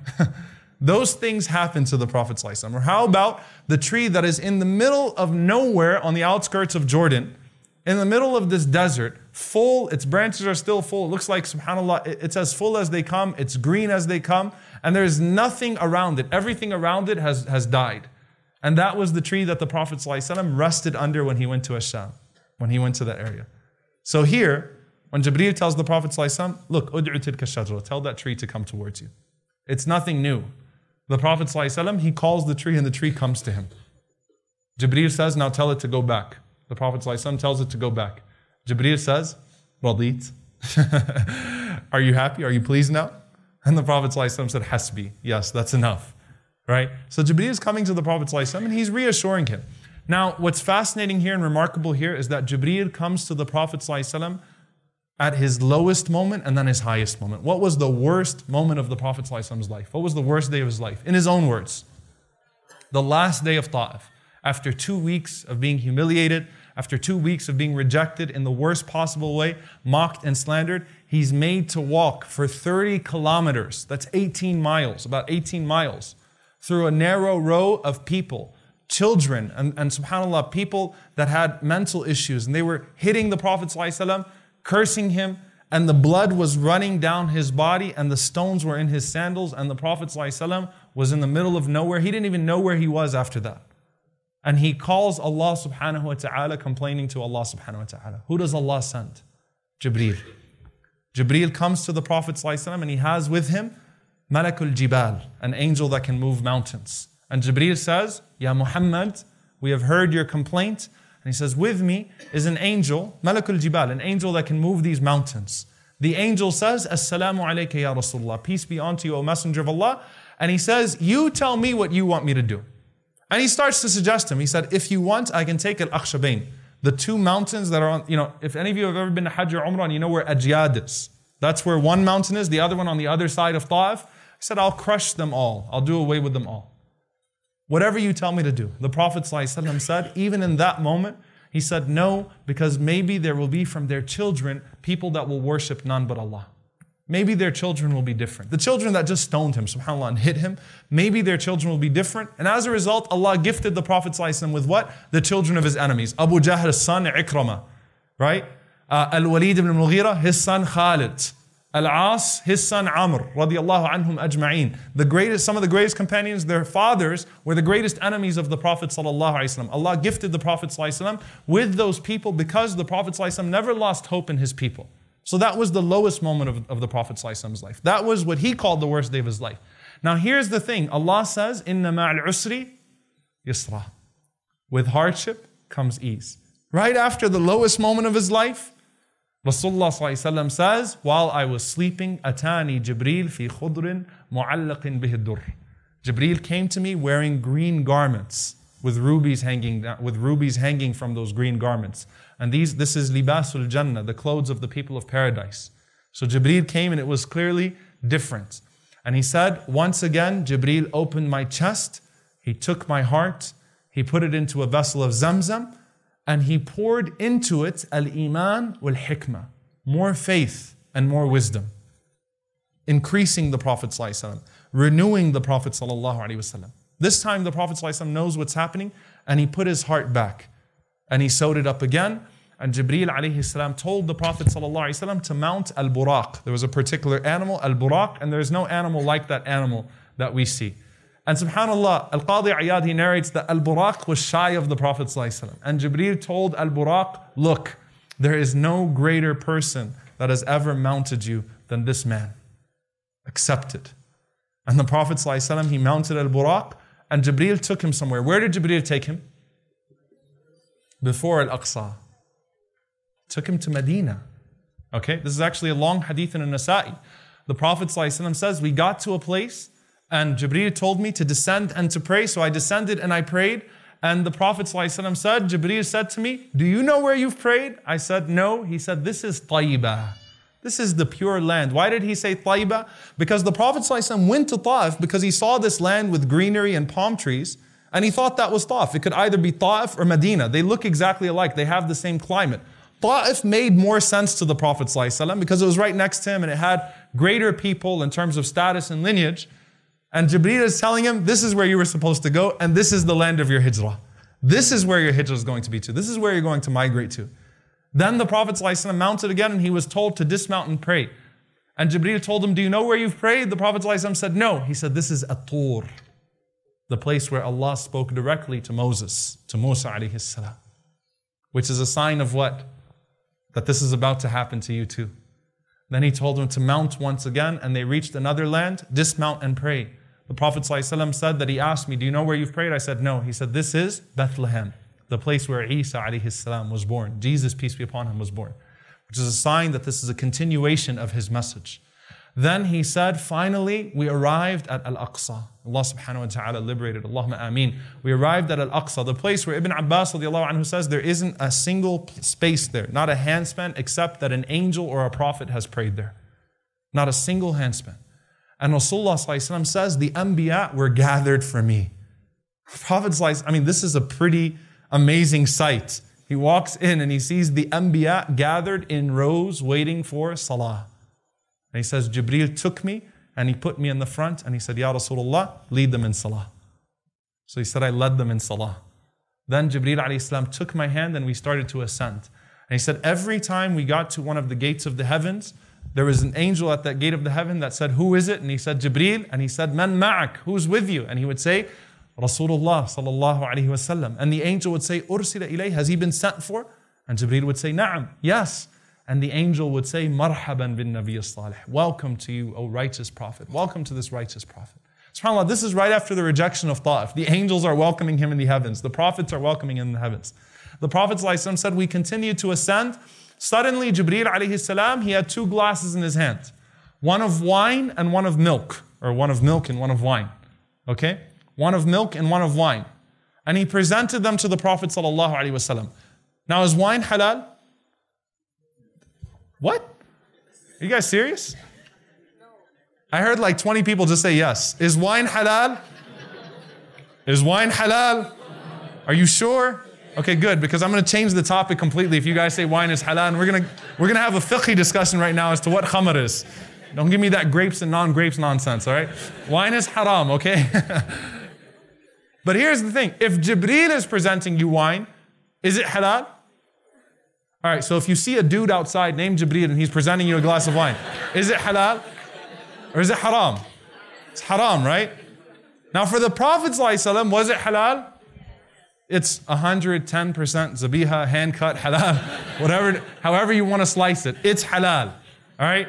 But did the Prophet ﷺ say, well, if it's Jibreel ﷺ, then I'm going to take that? No, he took the laban, he took the milk, and he drank the milk. Jibreel made a comment. Jibreel said, Alhamdulillahi alladhi hadaka lil-fitra. All praises be to Allah who guided you to your natural goodness. لو أخذت الخمر غوت أمتك. If you would have drank the wine, your nation would have gone astray. Meaning Jibreel was happy for us as an ummah that the Messenger ﷺ chose the pure drink. He chose purity. He chose what his fitrah led him to. And that was a good sign for the ummah of Rasulullah sallallahu alaihi wasallam. The Prophet ﷺ said, we also saw on that day Al-Kawthar, the fountain, that the Prophet ﷺ would serve his followers from on the Day of Judgment. And Rasulullah ﷺ, he asked Jibreel ﷺ, what is that? Jibreel said, this is the fountain that you will serve your followers from on the Day of Judgment. May Allah subhanahu wa ta'ala make us amongst them. Allahumma ameen. Then we continued to ascend, and the Prophet ﷺ obviously met multiple prophets. He met numerous prophets, starting with Adam alayhi salam, ending with Ibrahim alayhi salam. When he reached Ibrahim alayhi salam, he saw another sight. He saw Al-Baytul Ma'mur. Baytul Ma'mur, the frequently visited house. And he asked Jibreel, what is that? And he said, this is Al-Baytul Ma'mur. It's the equivalent of the Kaaba on earth, where 70,000 angels enter every day and do tawaf, and they never return. So that's Al-Baytul Ma'mur. The Prophet ﷺ obviously continued to ascend until they reached Sidrat al-Muntaha. And when they reached Sidrat al-Muntaha, Allah subhanahu wa ta'ala tells us what in the Quran? أَفَتُمَارُونَهُ عَلَى مَا يَرَى. Are you questioning what the Prophet ﷺ saw? All right? And he says, وَلَقَدْ رَآهُ نَزْلَةً أُخْرَى. He saw him a second time. Who is Allah talking about? Jibreel. He saw him a second time. Aisha radiallahu anha was very, very harsh with anyone that tried to say otherwise. Okay? نَزْلَةً أُخْرَى, the second of 2 times, the only 2 times the Prophet ﷺ would see Jibreel in his full form. Where at? عند سدرة المنتهى. When they reached the Lohd tree. The Lohd tree is the boundary of Jannah and the rest of the heavens and the earth. Meaning what? No one goes beyond the Lohd tree. No one goes beyond Sidrat al-Muntaha. And the Prophet ﷺ this time looked at Jibreel alayhi salam when they reached Sidrat al-Muntaha and once again sees him in his full form. This time he sees him from top to bottom. The first time he saw him bottom to top, right? In his full form. The Prophet ﷺ said that Sidrat al-Muntaha, describing it, he said the colors of that tree were indescribable, right? Now, here in Dallas, mashallah, we have a lot of places to scuba dive and snorkel, so we've seen the bottom of the ocean, right? Right? No, okay? If you've ever been to the bottom of the ocean and you've seen the colors at the bottom of the ocean, are those colors describable? Are they? Not really, right? They're amazing. They're things that you've never seen before. Imagine Sidrat al-Muntaha. The Prophet ﷺ said, look, I can't describe to you the colors of that tree. But as the Prophet ﷺ continued to go forward and he reached Sidrat al-Muntaha now and they were walking through, he said, نَظَرْتُ إِلَى Jibreel. So I looked at Jibreel. Why? The entire journey goes like this. Jibreel, what's that? مَا هَذَا يَا Jibreel? مَا هَذَا يَا Jibreel? What's that? What's that? Who is that, Ya Jibreel? He said, but this time, نَظَرْتُ إِلَى Jibreel فَإِذَا هُوَ كَالْحِرْسِ الْبَالِ مِنْ خَشْيَةِ اللَّهِ.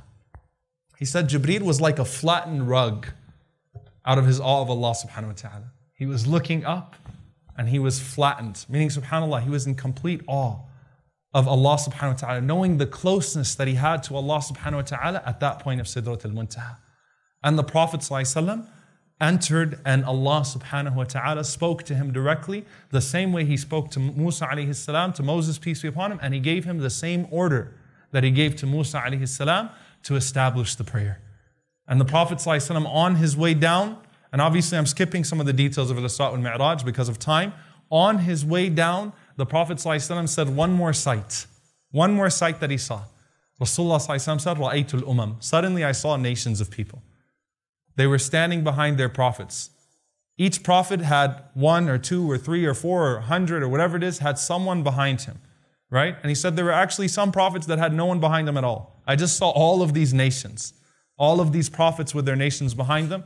He said, then suddenly I saw this huge nation. Now realize the Prophet ﷺ at this point of his life has a very small amount of followers. It's not that many followers, right? This is before Medina, before the Hijrah. You're talking about, 100 something followers. And the Prophet ﷺ said, I saw this huge nation. And I asked Jibreel, I said, Jibreel, is that mine? Jibreel said, no. I said, Jibreel took me and he turned me around and he said, I saw a nation that was far bigger than that one. It dwarfed that nation. And Jibreel said, هَؤُلَاء أُمَّتُكَ. That's your ummah. SubhanAllah, can you imagine if we were standing there that day when Jibreel showed the Prophet ﷺ billions of people and said, that's your ummah. Those are the amount of people that you're going to have that are going to follow you. The Prophet ﷺ said, then we returned. And subhanAllah, the next day Jibreel came to the Prophet ﷺ, this time in his human form, and he came to Rasulullah ﷺ at the time of dhuhr. The command of prayer has been given to him. So he came to him at the time of dhuhr, and the Prophet ﷺ said, فَأَمَّنِي فَصَلَّيْتُ مَعَهُ. He led me in prayer and I prayed behind him. And he came to me at Asr and did the same thing, Maghrib, Isha and Fajr, and did the same thing. Then he came the next day at the end of those times and led me again, and then told me that the salah is between these two, that your window of time is between these two prayers. Each salah is to be prayed between those two timings that we prayed together. And subhanAllah, it was common knowledge amongst the companions actually. This is an interesting historical fact, without going too far into it, that some of the companions thought the Prophet ﷺ led Jibreel in salah.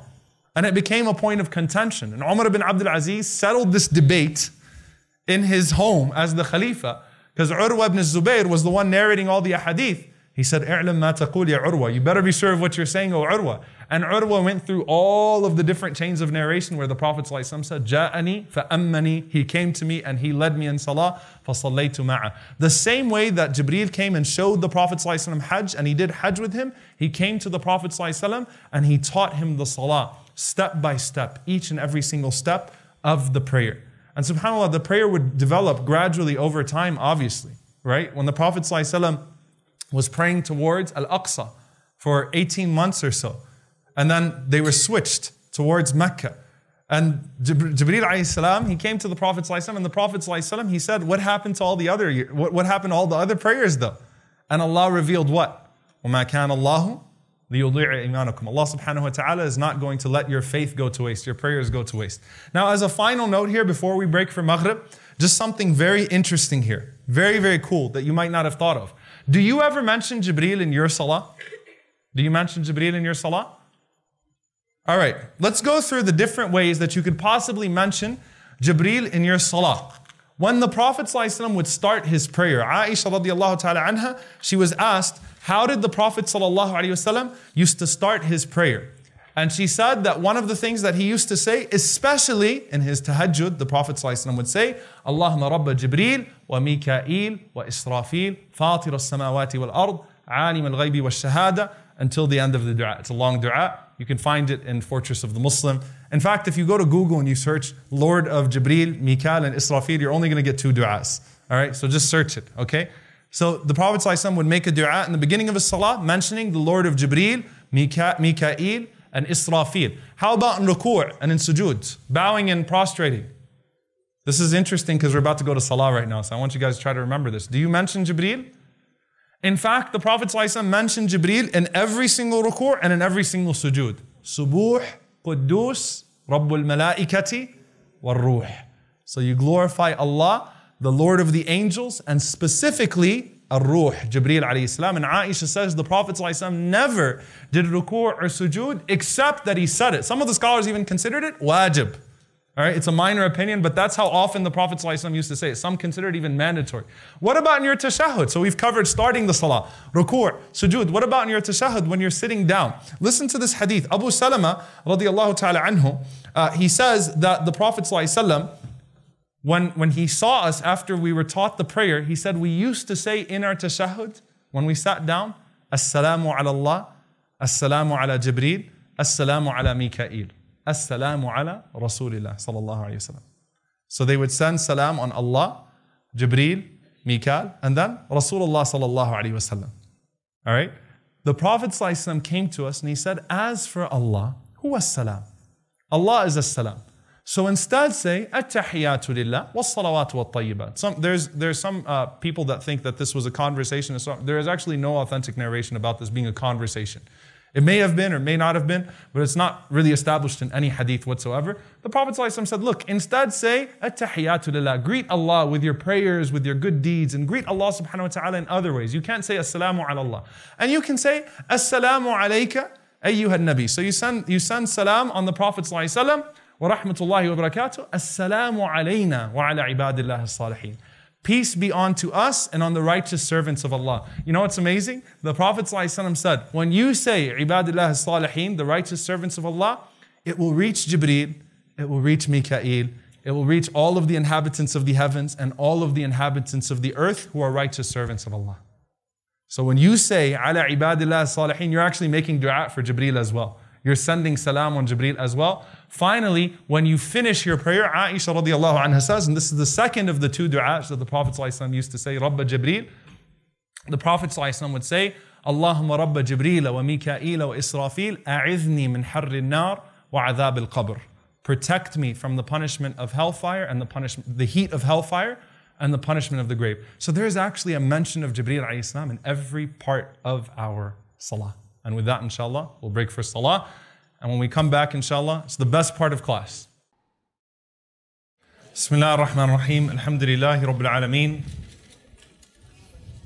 ولا عدوان إلا على الظالمين والعاقبة للمتقين اللهم صل وسلم وبارك على عبدك ورسولك محمد صلى الله عليه وسلم وعلى آله وصحبه وسلم تسليما كثيرا.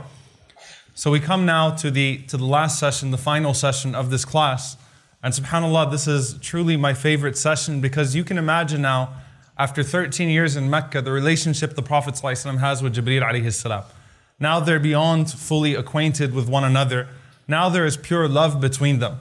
When the Prophet ﷺ made hijrah to Medina, there is a particular man, and you're going to wonder why I'm bringing him into the picture, but inshallah ta'ala you'll understand. There's a particular companion by the name of Hassan ibn Thabit radiallahu ta'ala anhu. Hassan ibn Thabit radiallahu ta'ala anhu, his job, he was a poet, and he actually used to get paid for his poetry. You know why? Because his poetry was to diss people, right? He was a professional disser. Literally, he'd get paid by people to look at you and to tell you how ugly you were and tell you how poor you were and tell you how low your family was and tell you how raggedy your clothes look. And Hassan literally made a living. I know it's an awesome job, right? He literally made a living off of that, looking at people and putting them down, tearing them up on behalf of someone else. So Hassan's from Medina. They hired him to go out and see the Prophet ﷺ when they were entering into Medina so that he could author a poem about him. So all the Ansar are waiting in the trees, waiting outside, waiting for him every day. Hassan's just standing there waiting for him as well so that he could author that poem. So when the Prophet ﷺ enters into Medina, instead of saying anything bad about him, Hassan's like, I've got nothing. He authors one of the most beautiful poems about the Prophet ﷺ in history. And he becomes Muslim on the spot. So Hassan accepted Islam the moment the Prophet ﷺ entered into Medina. Now here's the thing, the Prophet ﷺ obviously had his share of naysayers in Medina as well. People that would mock him and some people that would come and challenge him in very, conniving ways and things of that sort.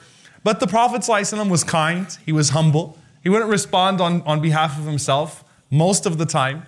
So Hassan ibn Thabit took it upon himself to basically defend the Prophet ﷺ against anyone that said anything about him. So a person says something about the Prophet ﷺ, walks in the masjid and disrespects him, Hassan stands up and starts going off on him. And Hassan also stands up and starts saying beautiful things about the Prophet ﷺ. So he authored poetry in praise of the Prophet ﷺ. And the Sahaba loved it. They loved it to a point that they built him a manbar. In the masjid of the Prophet ﷺ, there was a manbar for the Prophet ﷺ. The companions actually built a pulpit for Hassan to stand up and respond to people whenever they came and spoke to the Prophet ﷺ. So Hassan radiallahu anhu stands up for the first time on that manbar. The Prophet ﷺ looks at him and his eyes get really big. So they come to the Prophet ﷺ and they say, Ya Rasulullah, what is it? He said, Jibreel is with him right now. Jibreel is standing with Hassan right now.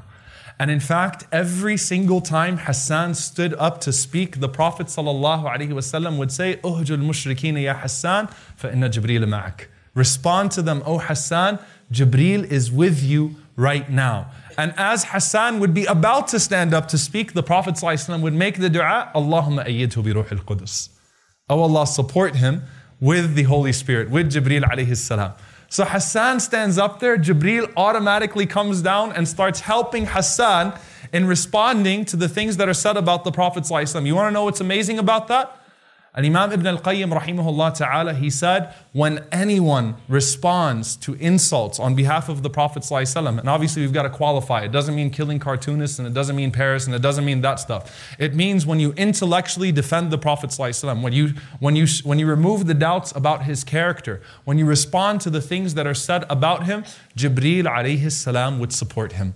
His proof, the ayah in Surah Al-Mujadila, Allah subhanahu wa ta'ala, He says, لا تجد قوما يؤمنون بالله واليوم الآخر يوادون من حاد الله ورسوله. So he said, Allah Azza wa Jalla says, you would not find a people who believe in Allah and the last day, that love those that show enmity to Allah and the Messenger ﷺ, even if it was their families, their fathers, their brothers, whatever it may be.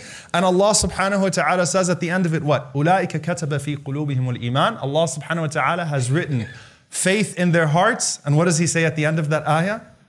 وَأَيَّدَهُمْ بِرُوحٍ مِّنْهِ. And He supports them with the Spirit from Him. Ibn al-Qayyim says, when anyone responds, and subhanAllah, I can tell you, ask anyone that's in the field of da'wah that speaks, when you start talking about the character of the Prophet ﷺ, it's different. I've never had a conversation with anyone about the character of the Prophet ﷺ responding to anything that was said about him, except that the other person was convinced. I've never seen people, not moved by the character of the Messenger ﷺ, and obviously when you respond to all the terrible lies that are said about him in the media and so on and so forth. That's a way to actually bring Jibreel into your life practically. Respond on behalf of the Prophet ﷺ, and Jibreel comes into your life. So anyway, that's there. But who was the tribe that put Hassan up to it? It was a tribe by the name of Bani Qurayza. Now Bani Qurayza is a tribe that already hated the Messenger ﷺ before he even got to Medina. They already decided that we're going to take him as an enemy. Why? Because they were waiting for a messenger of Allah, and it didn't turn out to be from their people, and they expected that it would be from their people. And there's this thought, because Bani Qurayza happens to be a Jewish tribe, there's this thought that there was enmity between the Muslims and the Jews, which is utterly untrue. It's completely untrue. In fact, the neighbor of the Prophet ﷺ for his entire life was a Jew. It was a Jewish family. Rasulullah ﷺ would visit them. He visited the man when his son became sick. His son took shahada when he died with the approval of his father. The Prophet ﷺ used to be frequent in visiting him. There were large groups of Jews that accepted Islam. The two chief rabbis in Medina, Abdullah ibn Salam, Hussein ibn Salam, who became Abdullah ibn Salam, Zayd ibn Sa'na, may Allah be pleased with them both. Both accepted Islam. So Bani Qurayza happens to be a tribe that rejects the Messenger ﷺ. And they rejected him in nasty ways. Okay? They met the Prophet ﷺ and they asked him a bunch of questions. He answered all of their questions the way that he was supposed to answer them. So they recognize that someone is giving him the answers, meaning that he has a presence that's giving him the answers. So they say at the end of that conversation, they say, Ya Abul Qasim, calling him by his kunya, the father of Qasim, as a means of respect. Baqiyat wahida. Right? We have one more question for you. We've asked you all these questions. We have one more question for you. تخبرنا من وليك من الملائكة. Tell us who your guardian, who your protector from the angels is. Who is your wali from the malaika? إما اتبعناك وإما فارقناك. As a result of that, we will either follow you or we will leave you. The Prophet ﷺ said, وَلِيِّ مِنَ الْمَلَائِكَةِ Jibreel. My wali from the angels is Jibreel. You know what their response was? They said, هَذَا الَّذِي يَنْزِلُ بِالْحَرْبِ وَالْقِتَالِ. Are you talking about that one that comes down with death and destruction? They insulted Jibreel alayhi salam. They said, لَوْ قُلْتَ مِيكَائِيل. Had you said Mikael, لَاتَّبَعْنَاك. We would have followed you. We're okay with Michael. We're okay with Mikael. Had you said him, we would have followed you. But we want nothing to do with you or Jibreel. You can turn away. We want nothing to do with you or Jibreel. Now, subhanAllah, Allah defended Jibreel alayhi salam. Allah revealed in ayah in Surah Al-Baqarah, قُلْ مَنْ كَانَ عَدُوًا لِجِبْرِيلٍ فَإِنَّهُ نَزَّلَهُ عَلَىٰ قَلْبِكَ بِإِذْنِ اللَّهِ. Say whoever is an enemy to Gabriel, to Jibreel, say that he is the one that Allah subhanahu wa ta'ala sent to the revelation with to your heart by his permission. And Allah praises Jibreel alayhi salam. Interestingly enough, in Judeo-Christian thought, by the way, Michael is the only archangel named in the Bible. And Michael, by consensus of Judeo-Christian scholars, it has a higher status than Gabriel. However, they don't take Gabriel as an enemy. To the contrary, they praise Gabriel and they speak well of him. This tribe took it to an extreme. They said, you know what? We don't like Jibreel. We're okay with Mikael. We don't like Jibreel alayhi salam. And Allah actually revealed an ayah in defense of Jibreel alayhi salam. Now, moving forward, obviously, the people of Mecca decided to pursue the Muslims in Medina, and here they are now, a handful of people. They don't have much to defend themselves with. They're only 313 at this point. All right? The mushrikeen from Mecca, they send 1,000. They say, we'll send 3 to their 1. Not only that, we'll send plenty of horsemen. They didn't have any horses or camels to fight with. They didn't have horses or camels that would work in battle. The people of Mecca said, we'll send multiple horses, and we'll even send extra horses and camels, and we'll put wine on them so that when you finish killing them, you can celebrate over their dead bodies. SubhanAllah, look at the arrogance and the audacity of the people in Mecca. Little did they know, it doesn't go that way. It doesn't work that way. So as Badr is coming up, Rasulullah sallallahu alayhi wasallam gets word from Jibreel alayhi salam that he's going to have some support on that day. All right? And to give you an idea of how this works, there's actually a biblical mention of this as well. Jibreel as leading the army of Allah subhanahu wa ta'ala. In Joshua 5:13 to 15. Joshua 5:13 to 15, when Joshua alayhi salam reached Jericho, he lifted up his eyes and looked, and behold, a man was standing before him with his sword drawn in his hand. And Joshua went to him and said to him, "Are you for us or are you for our enemies?" And he said, "No, but I am the commander of the army of your Lord." So this is Jibreel alayhi salam, right? The angel who leads also the army of Allah subhanahu wa ta'ala, the army of the angels. Now, Jibreel alayhi salam is always there with the Prophet sallallahu alaihi wasallam in all of these battles. And in fact, Hassan ibn Thabit radiallahu anhu, he used to say, before every battle, like he used to say this, and this is in Bukhari, he used to say, "Rasulullahi fina wa ruhul qudus laysa lahu kifa'u." It's like, we're fine. The messenger of Allah is amongst us, and Jibreel has no match.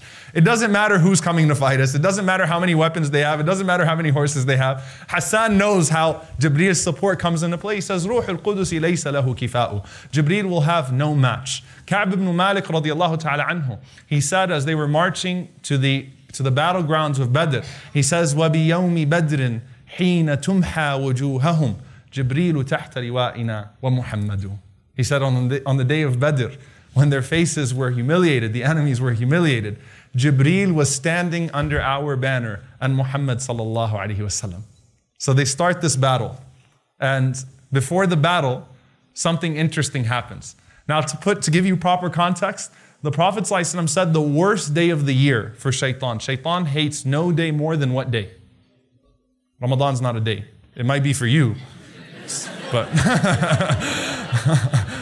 Ramadan's a month, people, come on. All right. What's the worst day of the year for shaitan? What day does shaitan hate more than any other day?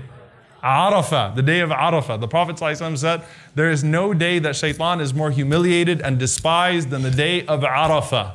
Right? Why? Because shaitan has been working on a person to make him slip and go to hell for 70, 80 years. He stands up and says, "Astaghfiruka wa atubu ilayk." I seek your forgiveness, O Allah, on the day of Arafah. Allah forgives him.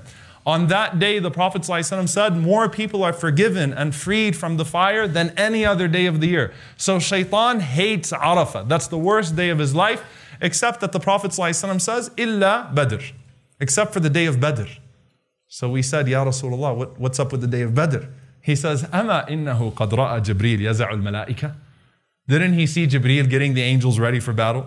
Meaning, Badr was supposed to be the end of Islam. Badr was supposed to be the day we do away with the Muslims and we eliminate this cancer once and for all, and we kill them all and we massacre them and we never have to worry about Islam again. So it's a greater prize than just taking one person to hell. We ruin Islam, we ruin the message. Shaitan shows up on the day of Badr, he sees Jibreel and he knows how this goes. He knows exactly how this goes. He's seen it go down way too many times in the past to have any hope whatsoever now that his army is going to win that day. The Prophet ﷺ, before the day of Badr, he says, "Hada Jibreel," here is Jibreel. He's holding the reins of his horse, وَعَلَيْهِ أَدَاةُ الْحَرْبِ, and he's ready to go. How many of them are there, Ya Rasulullah? The Prophet ﷺ said, Allah has sent 3,000 of them. Why is that number significant? Allah says it in the Quran as well. Why is it significant? Because the believers were outnumbered 3 to 1. 1,000 to 313. Allah sent 3,000 angels for their 1,000. This isn't going to go well for them. Rasulullah ﷺ also said that Jibreel is wearing a golden colored turban. You know why? Because as Zubayr ibn Awam radiallahu ta'ala anhu was wearing a golden colored turban and he was leading the believers, the human soldiers of that day. Jibreel alayhi salam kana yatamathalu bihi. He was following Az-Zubayr radiallahu ta'ala anhu while all the other angels were wearing white turbans. They're ready to go.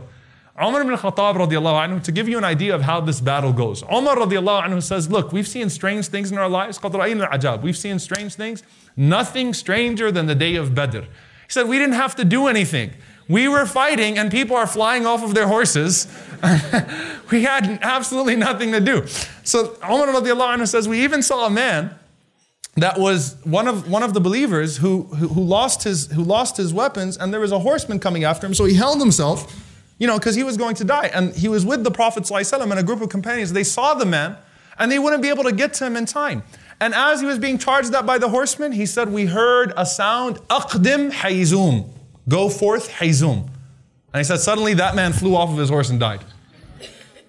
And we looked at the Prophet ﷺ and we were like, what was that? Rasulullah ﷺ said, Hayzum is an angel from the third heaven.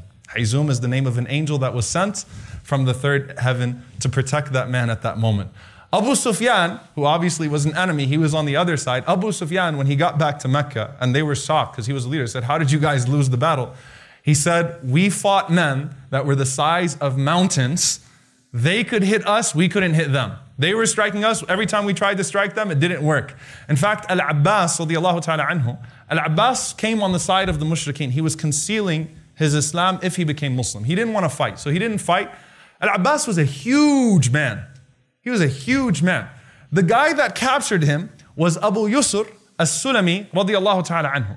Abu Yusr was really, really, really tiny. So when he came holding Al-Abbas, they were like, how did that happen? And he's like, Ya Rasulullah, there was this man that showed up out of nowhere. I don't know where he came from. He started tying him up with me, and that was easy. The Prophet ﷺ says, لَقَدْ أَعَانَكَ عَلَيْهِ مَلَكٌ كَرِيمٌ. There was a noble angel that supported you in bringing him forth. Umar ibn Khattab radiallahu anhu also narrates something beautifully. They did salah on the day of Badr. They did prayer. And it was the first time they did salatul khawf, the prayer of fear. And he said, we could feel the warmth of the hand of Jibreel alayhi salam as he was arranging our rows for salah. That they were being arranged in their salah even on the day of Badr. So the day of Badr finishes, Allah subhanahu wa ta'ala gives them a victory. But what happened on the day of Badr that was very sad? It was the day of great joy and the day of great sadness. Ruqayya radiallahu anha, the daughter of the Prophet ﷺ, passed away on the same day of the victory of Badr. She stayed back with Uthman radiallahu anhu, her husband, and Uthman was watching her, and the news that she passed away came at the same time as the news that they won that battle. So Uthman radiallahu anhu became very sad. Uthman and Ruqayya, may Allah be pleased with them both, they were the ideal couple. They made the hijrah to Habasha together, to Abyssinia together, and they made it to Medina together. And people, husbands used to tell their wives, I love you like Uthman loves Ruqayya.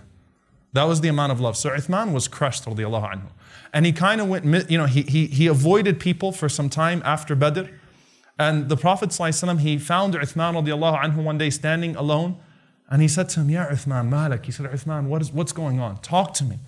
Uthman radiallahu anhu said, the death of Ruqayya. And he said, and something else. The Prophet ﷺ said, what is it? He said, انقطع سيري وقربي منك بموتها.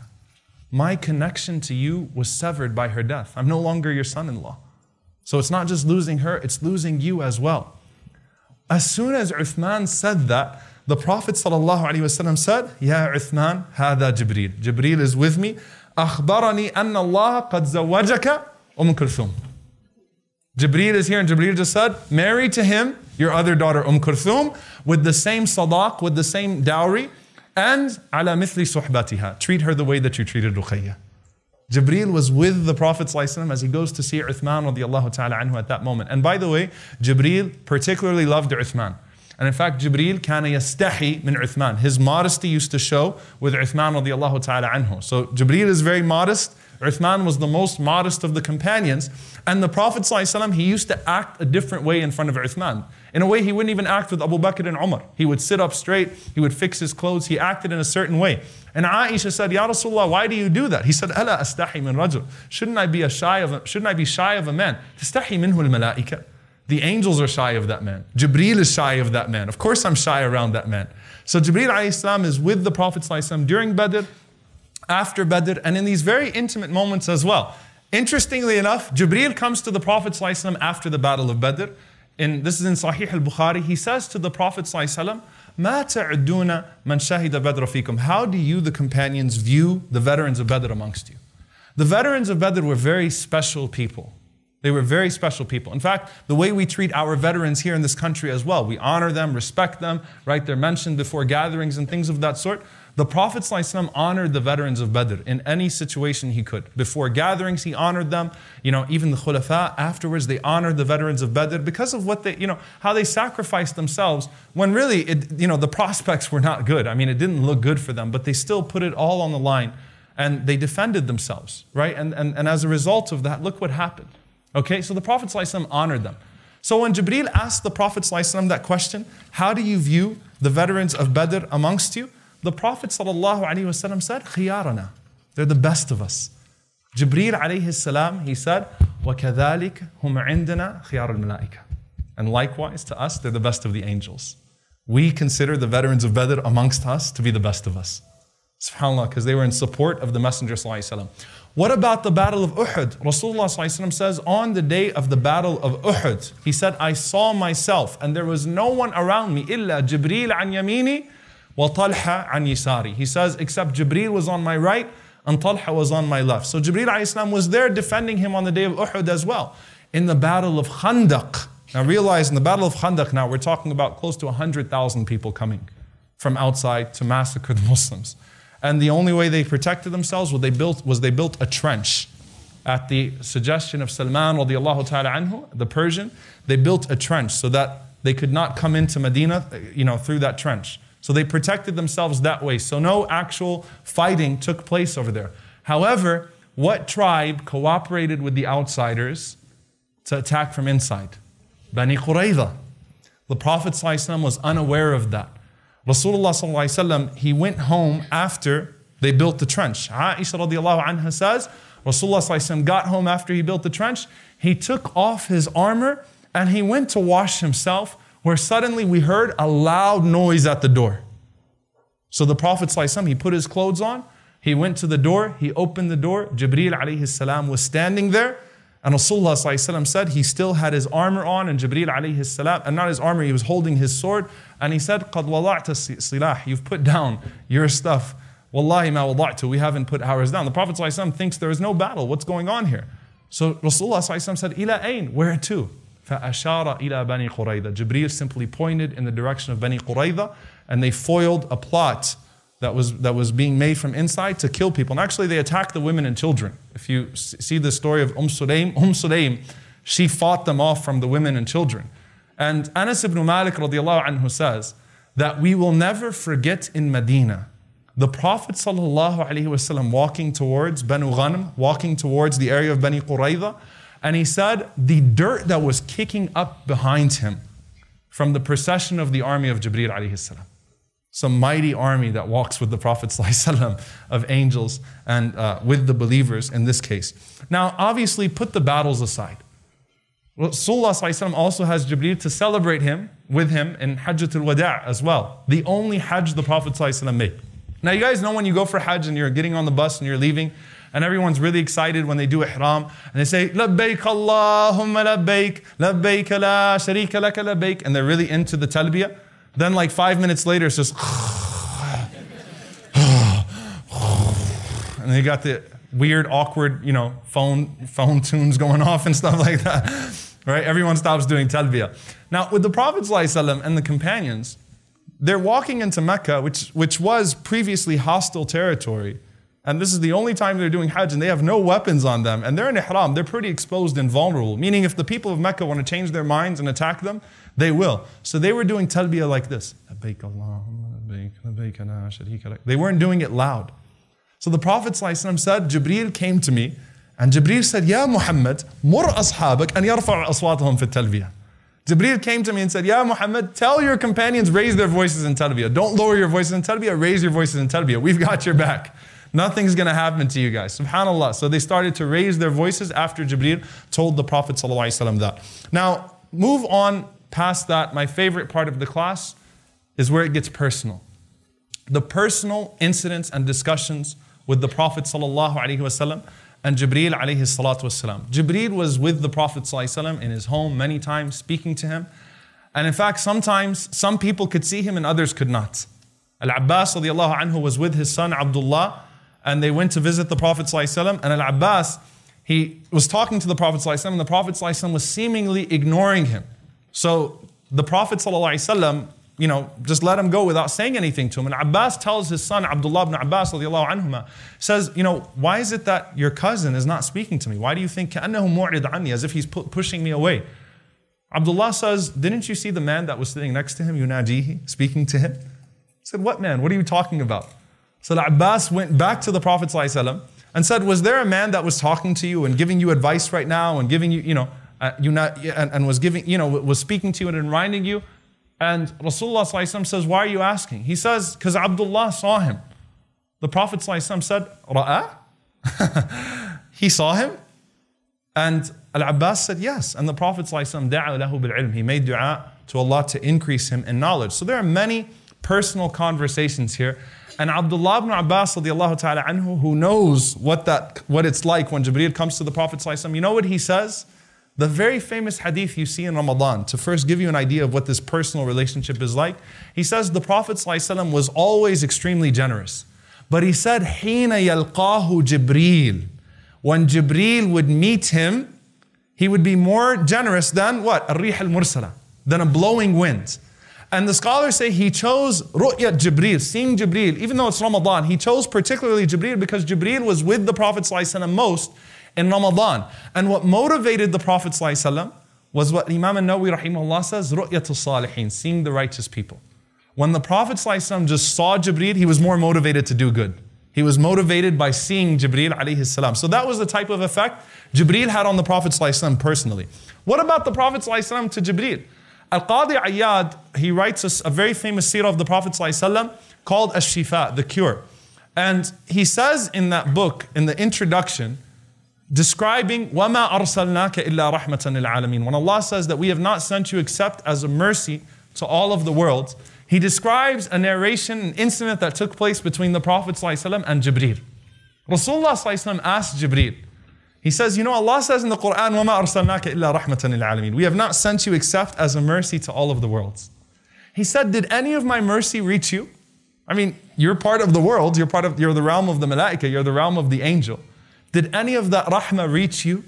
Jibreel alayhi salam responded and he said, Ya Muhammad, Wallahi innaka ahabbul anbiya'i ilay. He said, I swear by Allah, you are the most beloved of the prophets to me. I've never been sent to someone that I loved more than I loved you. He said, and it was through you that I gained security. What does he mean by that? He said, I used to wonder about my fate until Allah revealed to you 𝐿𝐴𝑟ْشِ that He's established in His position with the owner of the throne. Before that was revealed to you, Jibreel used to wonder what would happen to him at the end of this all. When Allah revealed that to the Prophet ﷺ, Jibreel felt the rahmah of the Prophet ﷺ. That had never happened before until that was revealed to the Prophet ﷺ. So there's that. That's the effect they have on each other. Jibreel continues to reassure the Prophet ﷺ. So a multitude of the personal conversations now in Medina are constant reassurance. Why? Because look, the Prophet ﷺ now was reassured that he's safe and the believers are safe. Who is the Prophet ﷺ worried about now? Us, those that come after. So he cries, Ummati, Ummati, my nation, my nation. And Allah sends him Jibreel. And Jibreel says, Ya Muhammad, sanurdika bi ummatik. We will please you with your nation. وَلَا نَسُؤُكَ. We will not disappoint you. Your nation will be okay. Your ummah will be okay. He comes to reassure the Prophet ﷺ in Medina now, because now he's worried about the ummah, those that will come after. They're safe, but what happens afterwards to those that come after? Another time, Umar ibn Khattab radiallahu anhu says, and this is in Bukhari, he says, I was actually walking with the Prophet ﷺ in Medina, and we reached Al-Harra, an area in Medina, and he told me to sit down. Suddenly he started to walk, and he was clearly talking to Jibreel alayhi salam. I could tell he was talking to Jibreel. And he said they walked for a while, and I just sat there. And the Prophet ﷺ, as he's walking back, he's saying, وَإِن زَنَا وَسَرَقْ وَإِن زَنَا وَسَرَقْ وَإِن زَنَا وَسَرَقْ. Even if he stole and committed adultery. Even if he stole and committed adultery. And Umar is not hearing the answer. So Umar says, Ya Rasulullah, what was that? The Prophet ﷺ says, that was Jibreel. He came to me to give me the glad tidings that each and every single person of this ummah would enter Jannah, would eventually enter paradise.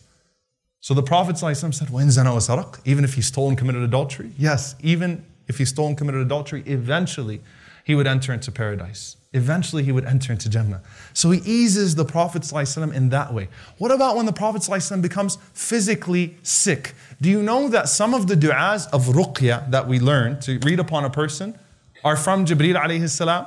How? The Prophet ﷺ, when he became sick, he said, Jibreel came to me and said to me, Ya Muhammad, oh Muhammad, اشتكيت, are you feeling ill? Are you sick? And I said, Na'am. I said, yes. So he said, Jibreel started to rub his hands on my face and on my chest and said, Bismillahi arqika min kulli shay'in yu'dhika. In the name of Allah, I seek a cure for you from everything that is harming you. Min sharri kulli nafsin aw aynin aw hasid. From the evil of any evil person or any envious eye. Allah yashfika. May Allah cure you. Bismillahi arqika. In the name of Allah, I seek a cure for you. So we actually learned that dua from Jibreel reading it over the Prophet ﷺ. However, the most profound of these conversations are the ones where Jibreel is giving advice to the Prophet ﷺ. Can you imagine getting access to that conversation? Sayyidul Malaika, the chief of the angels, gives advice to Sayyidul Waladi Adam, to the chief of mankind. Gives him advice. And subhanAllah, when you think about how profound that is, I mean, we're blessed to have access to those conversations because it's advice for all of us. And Jibreel gives advice to the Prophet ﷺ? Yes, he does. In fact, the Prophet ﷺ was seen going to his neighbor's house, the Jewish neighbor, by the way, over and over and over again, taking them things, serving them. And the Sahaba asked him, Ya Rasulullah, we noticed that all of a sudden, you keep going to your neighbor's house. He said, Hada Jibreel. Yulsini bil jar. Jibreel was coming to me and advising me, take care of your neighbor, take care of your neighbor, hatta dhanantu annahu sayuwarrithu. Until I thought Jibreel was going to say, now you assign inheritance to him. So Jibreel kept coming to me and saying, go to your neighbor, go to your neighbor, go to your neighbor, take care of your neighbor. You know, subhanAllah, serve your neighbor. And this is beautiful because that's a cornerstone of every religion, right? Love thy neighbor, right? This is a part of our faith as well. That Jibreel, that's what he says to him over and over and over again. The Prophet ﷺ also was once seen saying, Ameen, Ameen, Ameen. And Sahaba said, Ya Rasulullah, why are you saying Ameen? He said, well, Jibreel was making dua. And Jibreel made dua against three people. The one whose parents reach old age and he doesn't honor them. Jibreel said, Raghima anfu. You know, subhanAllah, Jibreel made dua against that person, may be humiliated.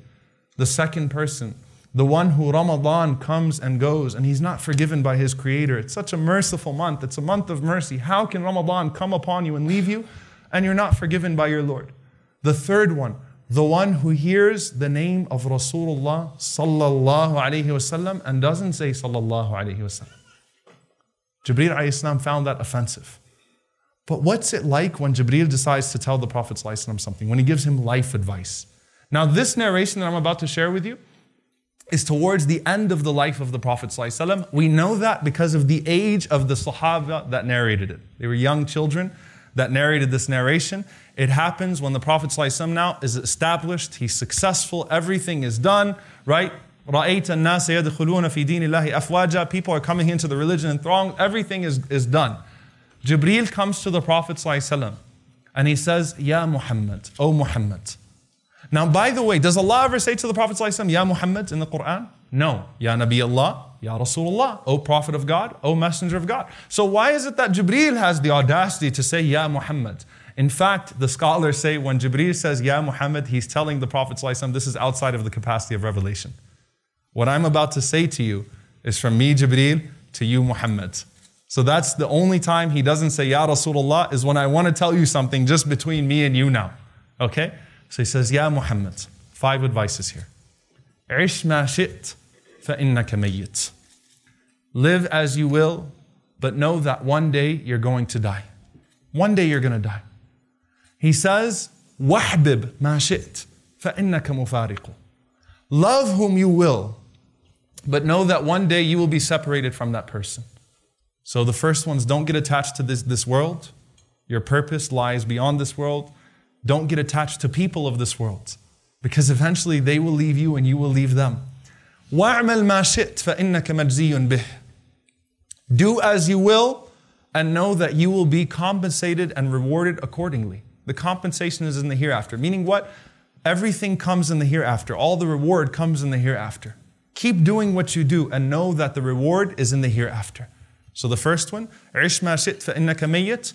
Live as you will, but know that one day you're going to die. وَاحْبِبْ مَا شِئْتَ فَإِنَّكَ مُفَارِقُ. Love who you will, but know that one day you will be separated from that person. وَاعْمَلْ مَا شِئْتَ فَإِنَّكَ مَجْزِيٌّ بِهِ. Do as you will, and know that one day you will be rewarded accordingly. وَاعْلَمْ أَنَّ شَرَفَ الْمُؤْمِنِ قِيَامُهُ بِاللَّيْلِ. Know that the nobility of the believer is his standing up in prayer at night. It's not in being a ruler, it's not in having thousands of followers, it's not in being a king, it's not in having this or having that. The nobility of a person comes from his standing up in prayer at night, invoking his Lord. وَاعْلَمْ أَنَّ شَرَفَ الْمُؤْمِنِ قِيَامُهُ بِاللَّيْلِ. وَعِزَّهُ. And as for his dignity, إِسْتِغْنَاؤُهُ عَنِ النَّاسِ.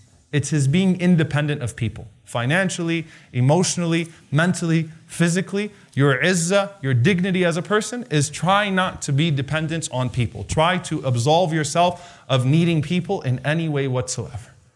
That's profound life advice right there. SubhanAllah, that's something that we can all take to ourselves. Now the next incident I'll share with you is actually Jibreel giving advice in a very subtle way, but it's profound advice as well. This narration that I'm about to share with you is so profound. Al-Hafidh ibn Rajab rahimahullah, in his famous book Al-Khushu' fi Salah, Humility in Prayer, the last chapter is just about this hadith, even though it has nothing to do with prayer, because of what it means. The Prophet ﷺ, he says in authentic hadith that I was sitting with Jibreel alayhi salam. فَإِذَا انشَقَّ أُفُقُ السَّمَاءِ. And then all of a sudden the sky split, وَنَزَلَ مَلَكٌ. And an angel came down. فَأَقْبَلَ إِلَيْنَا. And he started to come close to us. Now you want to know what makes this narration so strange? Rasulullah ﷺ says, فَلَمَّا رَآهُ جِبْرِيلٌ تَصَاغَرَ. When Jibreel saw this angel, he became smaller. He held himself. The ulama say tasaghar, he held himself, like bracing for something. The angel came to the Prophet ﷺ and said, Ya Rasulullah, O Messenger of Allah, inni Rasulullahi ilayk. I'm a messenger that's been sent to you from God. أُخَيِّرُكَ. I'm giving you a choice. بَيْنَ أَن تَكُونَ نَبِيًّا عَبْدًا أَوْ نَبِيًّا مَلِكًا. I'm here to give you a choice. Either you're a prophet who lives like a king, or a prophet that lives like a humble slave. Who can give me an example of Nabi and Malika? A prophet that lives like a king. Sulaiman alayhi salam, Dawood alayhi salam. And Nabi and Malika means that you'll live comfortable. Look, you can have a great life, live very comfortably, be a king, have the riches of this world, do whatever you want, and you'll still have the hereafter. It's not going to decrease from you in any way whatsoever. So you can either be that, or you can continue to live like a humble slave. I mean, the Prophet ﷺ used to go nights in hunger, stones tied to his stomach.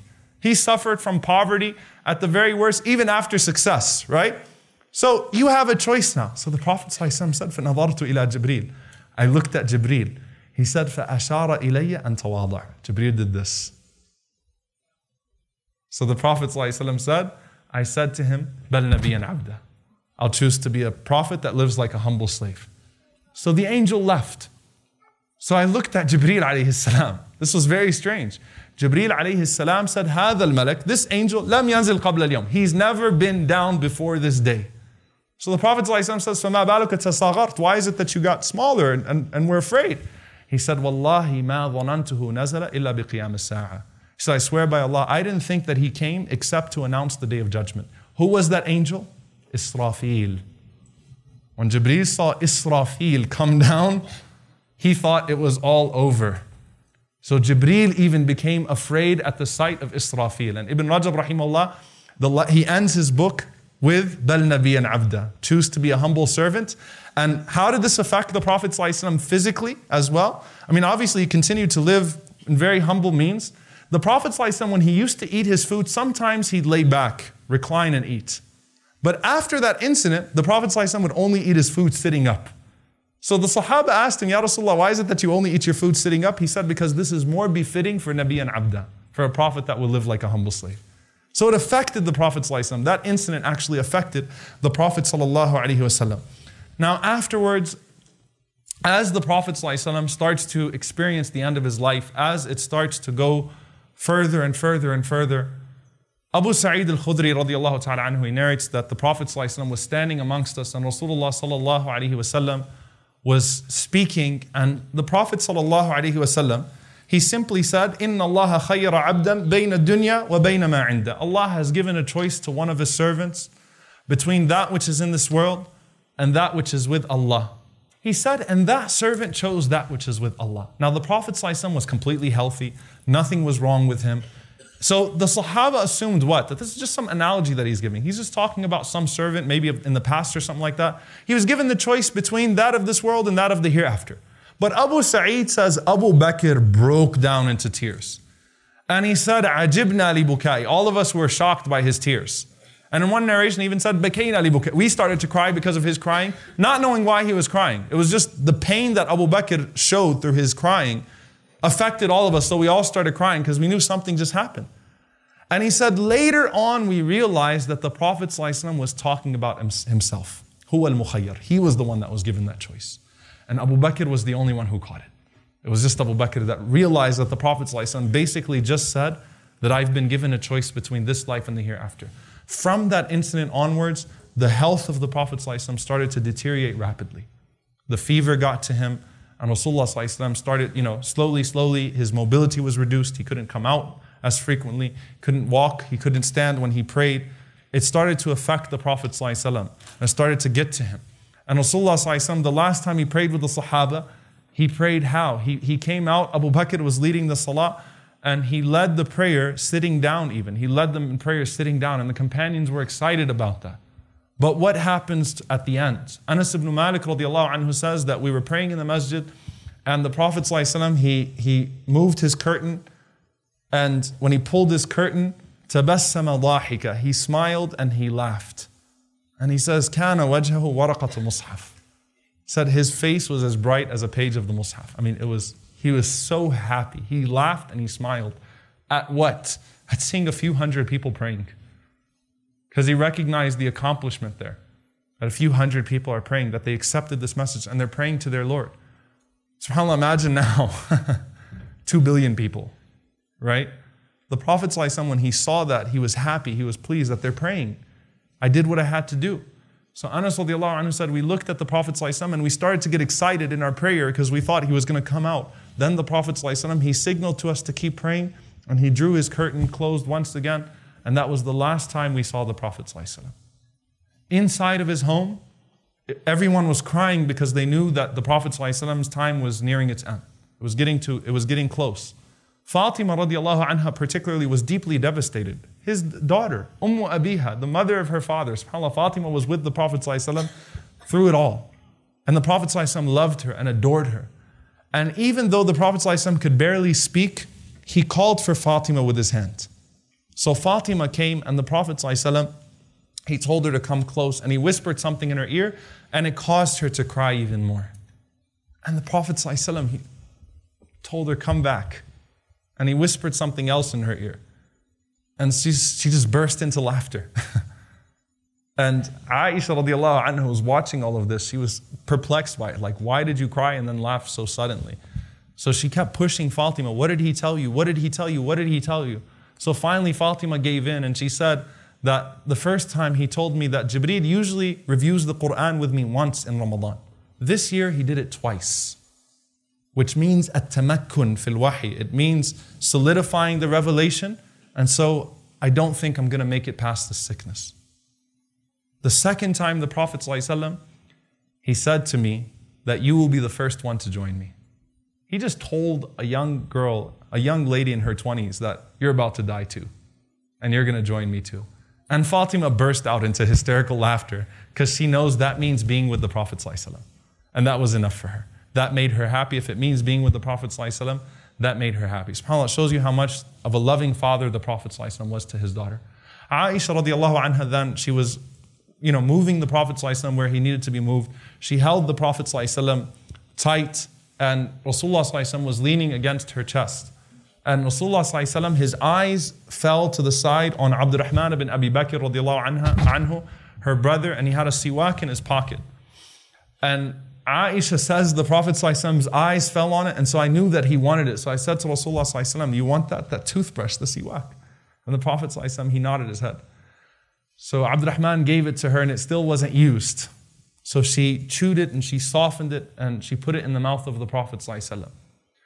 Now what's so symbolic about that is that the Prophet ﷺ, he used to brush his teeth before every single prayer, because he wanted to have fresh breath when he met Allah 5 times a day. He said if he could make it mandatory on us, he would. But he knows it would be a hardship. So he always brushes his teeth before he meets Allah. Aisha says, as soon as he finished using the siwak, دَخَلَ عَلَيْنَا جِبْرِيلٌ. Jibreel entered upon us. Now, she looked at the Prophet ﷺ and she said the Prophet ﷺ's face lit up. Huge smile on his face. SubhanAllah.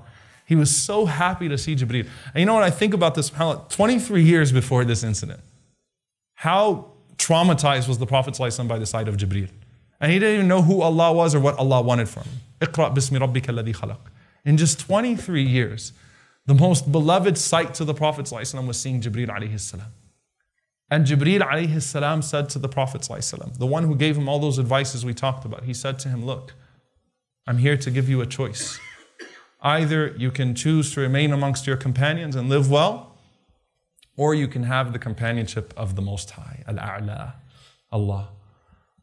Jibreel alayhi salam, when he said that, the Prophet ﷺ responded, بَلِ الرَّفِيقِ الْأَعْلَى, بَلِ الرَّفِيقِ الْأَعْلَى, Allahumma الرَّفِيقِ الْأَعْلَى. Oh Allah, the companionship of the Most High. I want the companionship of the Most High. I want the companionship of the Most High.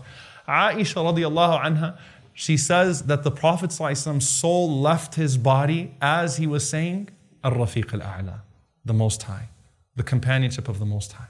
His hand fell and the Prophet ﷺ died. Aisha radiallahu anha, when that happened, she screamed. And everyone, when they heard the scream of Aisha, they knew that the Prophet ﷺ passed away. Fatima radiallahu anha, she was sitting in the hijr, she was sitting in the room next door. And when she heard that, she said some of the most beautiful words. She knew that she was about to die as well, by the way. And subhanAllah, the prophecy was fulfilled because Fatima got sick 4 months later and died out of nowhere.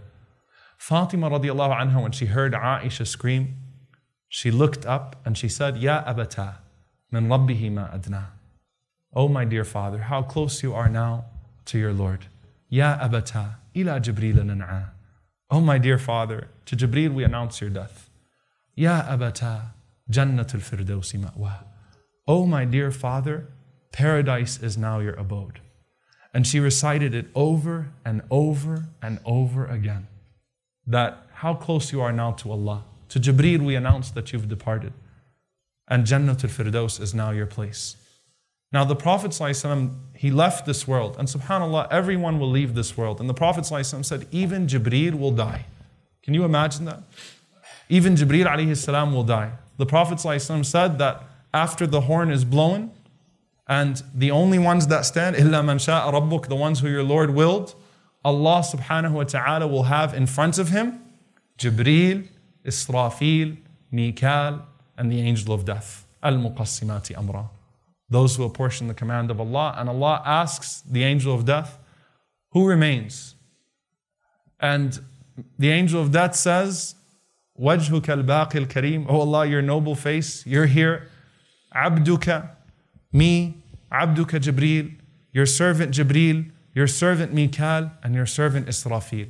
Allah says, take the soul of Mikal. And Mikal's soul is taken from him. Then he says, who remains? He said, Ya Allah, you, me, Jibreel, and Israfil. And he says, take the soul of Israfil. And Israfil's soul is taken from him. And he says, who remains? And he says, وَجْهُكَ الْبَاقِي الْكَرِيمِ, your noble face, O Allah. عَبْدُكَ هَذَا, this servant of yours, وَعَبْدُكَ Jibreel. We're the last two standing. Allah says, take the soul of Jibreel. The Prophet ﷺ said Jibreel would fall on his face as his wings spread out, glorifying Allah subhanahu wa ta'ala. He would die in tasbih, subhanallah. His face hits the ground as he makes tasbih to Allah. Then he says, who remains? And the angel of death says, Ya Allah, it's just you and me. And Allah subhanahu wa ta'ala says to the angel of death to die. And the angel of death dies. And Allah subhanahu wa ta'ala says, كُلُّ مَنْ عَلَيْهَا فَانٍ. Every single person perishes. وَيَبْقَى وَجْهُ رَبِّكَ ذُو الْجَلَالِ وَالْإِكْرَامِ. And only the noble face of your Lord remains. And Allah subhanahu wa ta'ala would ask himself, لِمَنِ الْمُلْكُ الْيَوْمِ. To whom belongs the dominion today? Where are the oppressors? Where are the dictators? Where are the oppressors? Where are those that used to kill innocent people and harm people? Where are those that �سْتَكْبَرُوا, that had pride in this world and that thought that they owned things and thought that they were kings and thought that they had unquestioned authority? Where are they today? أَيْنَ مُلُوكُ الْأَرْضِ. Where are they? Allah subhanahu wa ta'ala says, لِمَنِ الْمُلْكُ الْيَوْمِ. To whom belongs the dominion today? Allah says to Himself, لِلَّهِ الْوَاحِدِ الْقَهَّارِ, to Allah, the one, the subduer, Allah subhanahu wa ta'ala. It's only Him. Now on the Day of Judgment, the Prophet ﷺ says that تَمُدُّ الْأَرْضُ لِعَظَمَةِ الرَّحْمَنِ يَوْمَ الْقِيَامَةِ. As we all come back, the Prophet ﷺ says the earth is flattened out of the glory of in obedience to Allah subhanahu wa ta'ala. And he says each and every single person will not be able to move from the spot that they are standing in the place of assembly. And he says, sallallahu alayhi wa sallam, ثُمَّ أُدْعَى أَوَّلُ النَّاسِ, and I would be called the first of people. I would be the first person to be called to Allah. And he said, so I would enter upon Allah subhanahu wa ta'ala, وَأَخِرُّ سَاجِدًا, and I would fall in prostration. He says, ثُمَّ أَرْفَعُ رَأْسِي, and I would raise my head, فَإِذَا جِبْرِيلٌ عَنْ يَمِينِ الرَّحْمَنِ, and suddenly I'll see Jibreel on the right side of the most merciful. And you know what he says in this hadith, subhanAllah? He says, وَاللَّهِ مَا رَآهُ قَبْلَهَا. I swear by Allah, he never saw him before that day. Jibreel has never seen Allah subhanahu wa ta'ala. The vision of Allah cannot be grasped. On the Day of Judgment, that would be the first time Jibreel would actually be able to look at Allah subhanahu wa ta'ala. وَاللَّهِ مَا رَآهُ قَبْلَهَا. So when the Prophet ﷺ sees him, he points to him and he says, Ya Rabb, inna hadha akhbarani annaka arsaltahu ilay. He says, oh my Lord, this one told me that you sent him to me. فَيَقُولُ اللَّهُ صَدَقْتَ. Allah says, you've told the truth. The same way Jibreel said to the Prophet ﷺ, صَدَقْتَ, you've told the truth. Why does the Prophet ﷺ choose to do that on the Day of Judgment? Why does he feel that inclination? Because on the Day of Judgment, every messenger is being asked whether he delivered the message or not. The Prophet ﷺ vouches for Jibreel before he's even asked. Oh Allah, he said you sent him to me. He did his job. And Allah says, صَدَقْتَ. Now dear brothers and sisters, what's our relationship with Jibreel alayhi salam right now? You know, one of my favorite things about teaching this class in particular, SubhanAllah, one of my favorite things about talking about Jibreel, as opposed to talking about some of the companions of the Messenger sallallahu alaihi wasallam, is that you can actually interact with Jibreel right now. You know how? You know how? The Prophet sallallahu alaihi wasallam, he says in an authentic hadith, and actually Anas radiallahu anhu says, and Abu Talha says, one time the Prophet sallallahu alaihi wasallam, all of a sudden his face was just full of joy. So he said to him, Ya Rasulullah, what is it? May Allah keep you happy. He said, Ja'ani Jibreel. Jibreel just came to me. فقال أما يرضيك يا محمد أن لا يصلي عليك أحد من أمتك إلا صليت عليه عشرة. Aren't you pleased, O Muhammad sallallahu alaihi wasallam, that no one says sallallahu alaihi wasallam except that I send salawat upon them 10 times? Jibreel alayhi salam as well. Inna Allah wa malaikatahu yusalluna ala nabi. Allah and the angels send their salawat on the Prophet sallallahu alaihi wasallam. And when you send the salawat on the Prophet sallallahu alaihi wasallam, Jibreel alayhi salam responds to you as well. Allah responds to you and Jibreel alayhi salam responds to you. So you want Jibreel alayhi salam to say your name right now? Sallallahu alayhi wasallam. Allahumma salli wa sallam ala nabiyyina Muhammad. What about now? Does he stop coming to the earth now? Is he gone? Does he never come down anymore? Actually, the Prophet ﷺ, one time he came out, and this is a hadith narrated by Muawiyah radiallahu anhu. We were just sitting in the masjid and we were talking, and suddenly the Prophet ﷺ came out to us, and the Prophet ﷺ, he said to us, what are you talking about? And they said, Ya Rasulullah, we're just talking about how lucky we are, how blessed we are to be guided to Islam. The Prophet ﷺ said, is that all you were talking about? They said, Ya Rasulullah, all we were talking about is our days of ignorance and how we're blessed to be guided to Islam. The Prophet ﷺ said, don't worry. He said, I just wanted to come to you because Atani Jibreel. Jibreel just came to me. And he said, those companions of yours that are sitting out in the masjid, أخبرني أن الله يباهي بكم الملائكة. Jibreel just came to me and said, Allah is bragging about them to the angels right now. وَإِنَّ اللَّهَ إِذَا حَبَّ عَبْدًا نَادَى جِبْرِيلٌ. When Allah loves someone, He calls Jibreel and He says, Ya Jibreel, inni uhibbu fulan. Oh Jibreel, I love so-and-so. فَأَحِبَّ. Love that person as well. فَيُحِبُّهُ Jibreel. Jibreel loves you. Jibreel doesn't need to know anything else about you. He just needs to know Allah loves you. And if Allah loves you, that's enough for Jibreel to love you as well. So Jibreel goes and calls all of the angels and the inhabitants of the heavens and says, Ya malaika, Ya ahl as-sama, Inna Allah yuhibbu fulan. Allah loves this person, so love him as well. So all of the inhabitants of the heavens love him as well. SubhanAllah. Think about your name being said in this conversation between Allah and Jibreel and the angels. And think about how many likes that is, right? You're talking about trillions of angels that love you. They don't just like you, they love you. وَيُوضَعُ لَهُ الْقَبُولُ فِي الْأَرْضِ. And Allah places acceptance for that person in the hearts of the people. That's Jibreel alayhi salam. He continues to be amongst the angels that come down to the gatherings that remember Allah subhanahu wa ta'ala. And we ask Allah that He be amongst us right now. That's the question I ask myself every time I teach this class. I'm like, how amazing would it be if Jibreel was actually here right now? If Jibreel alayhi salam is actually amongst us, reporting our name to Allah subhanahu wa ta'ala. And in Ramadan, what does Allah subhanahu wa ta'ala say? تَنَزَّلُ الْمَلَائِكَةُ وَالرُّوحُ فِيهَا. The angels come down, and none other than Jibreel is amongst them. This is in the Arabic language, 𝐻𝐴 specifying someone amongst them. They came and Jibreel was amongst them. Subhanallah. So when you're praying Taraweeh on that night, or you're reading Quran or doing dhikr, how do you know Jibreel is not the one coming to your house and reporting your name to Allah subhanahu wa ta'ala? That's something to aim for.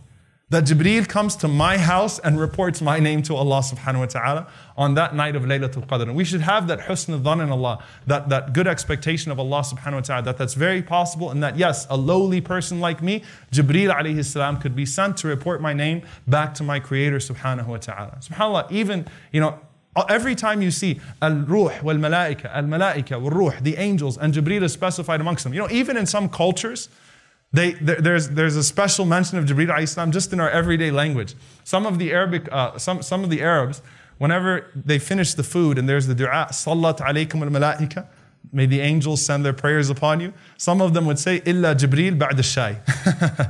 Except for Jibreel after the tea, right?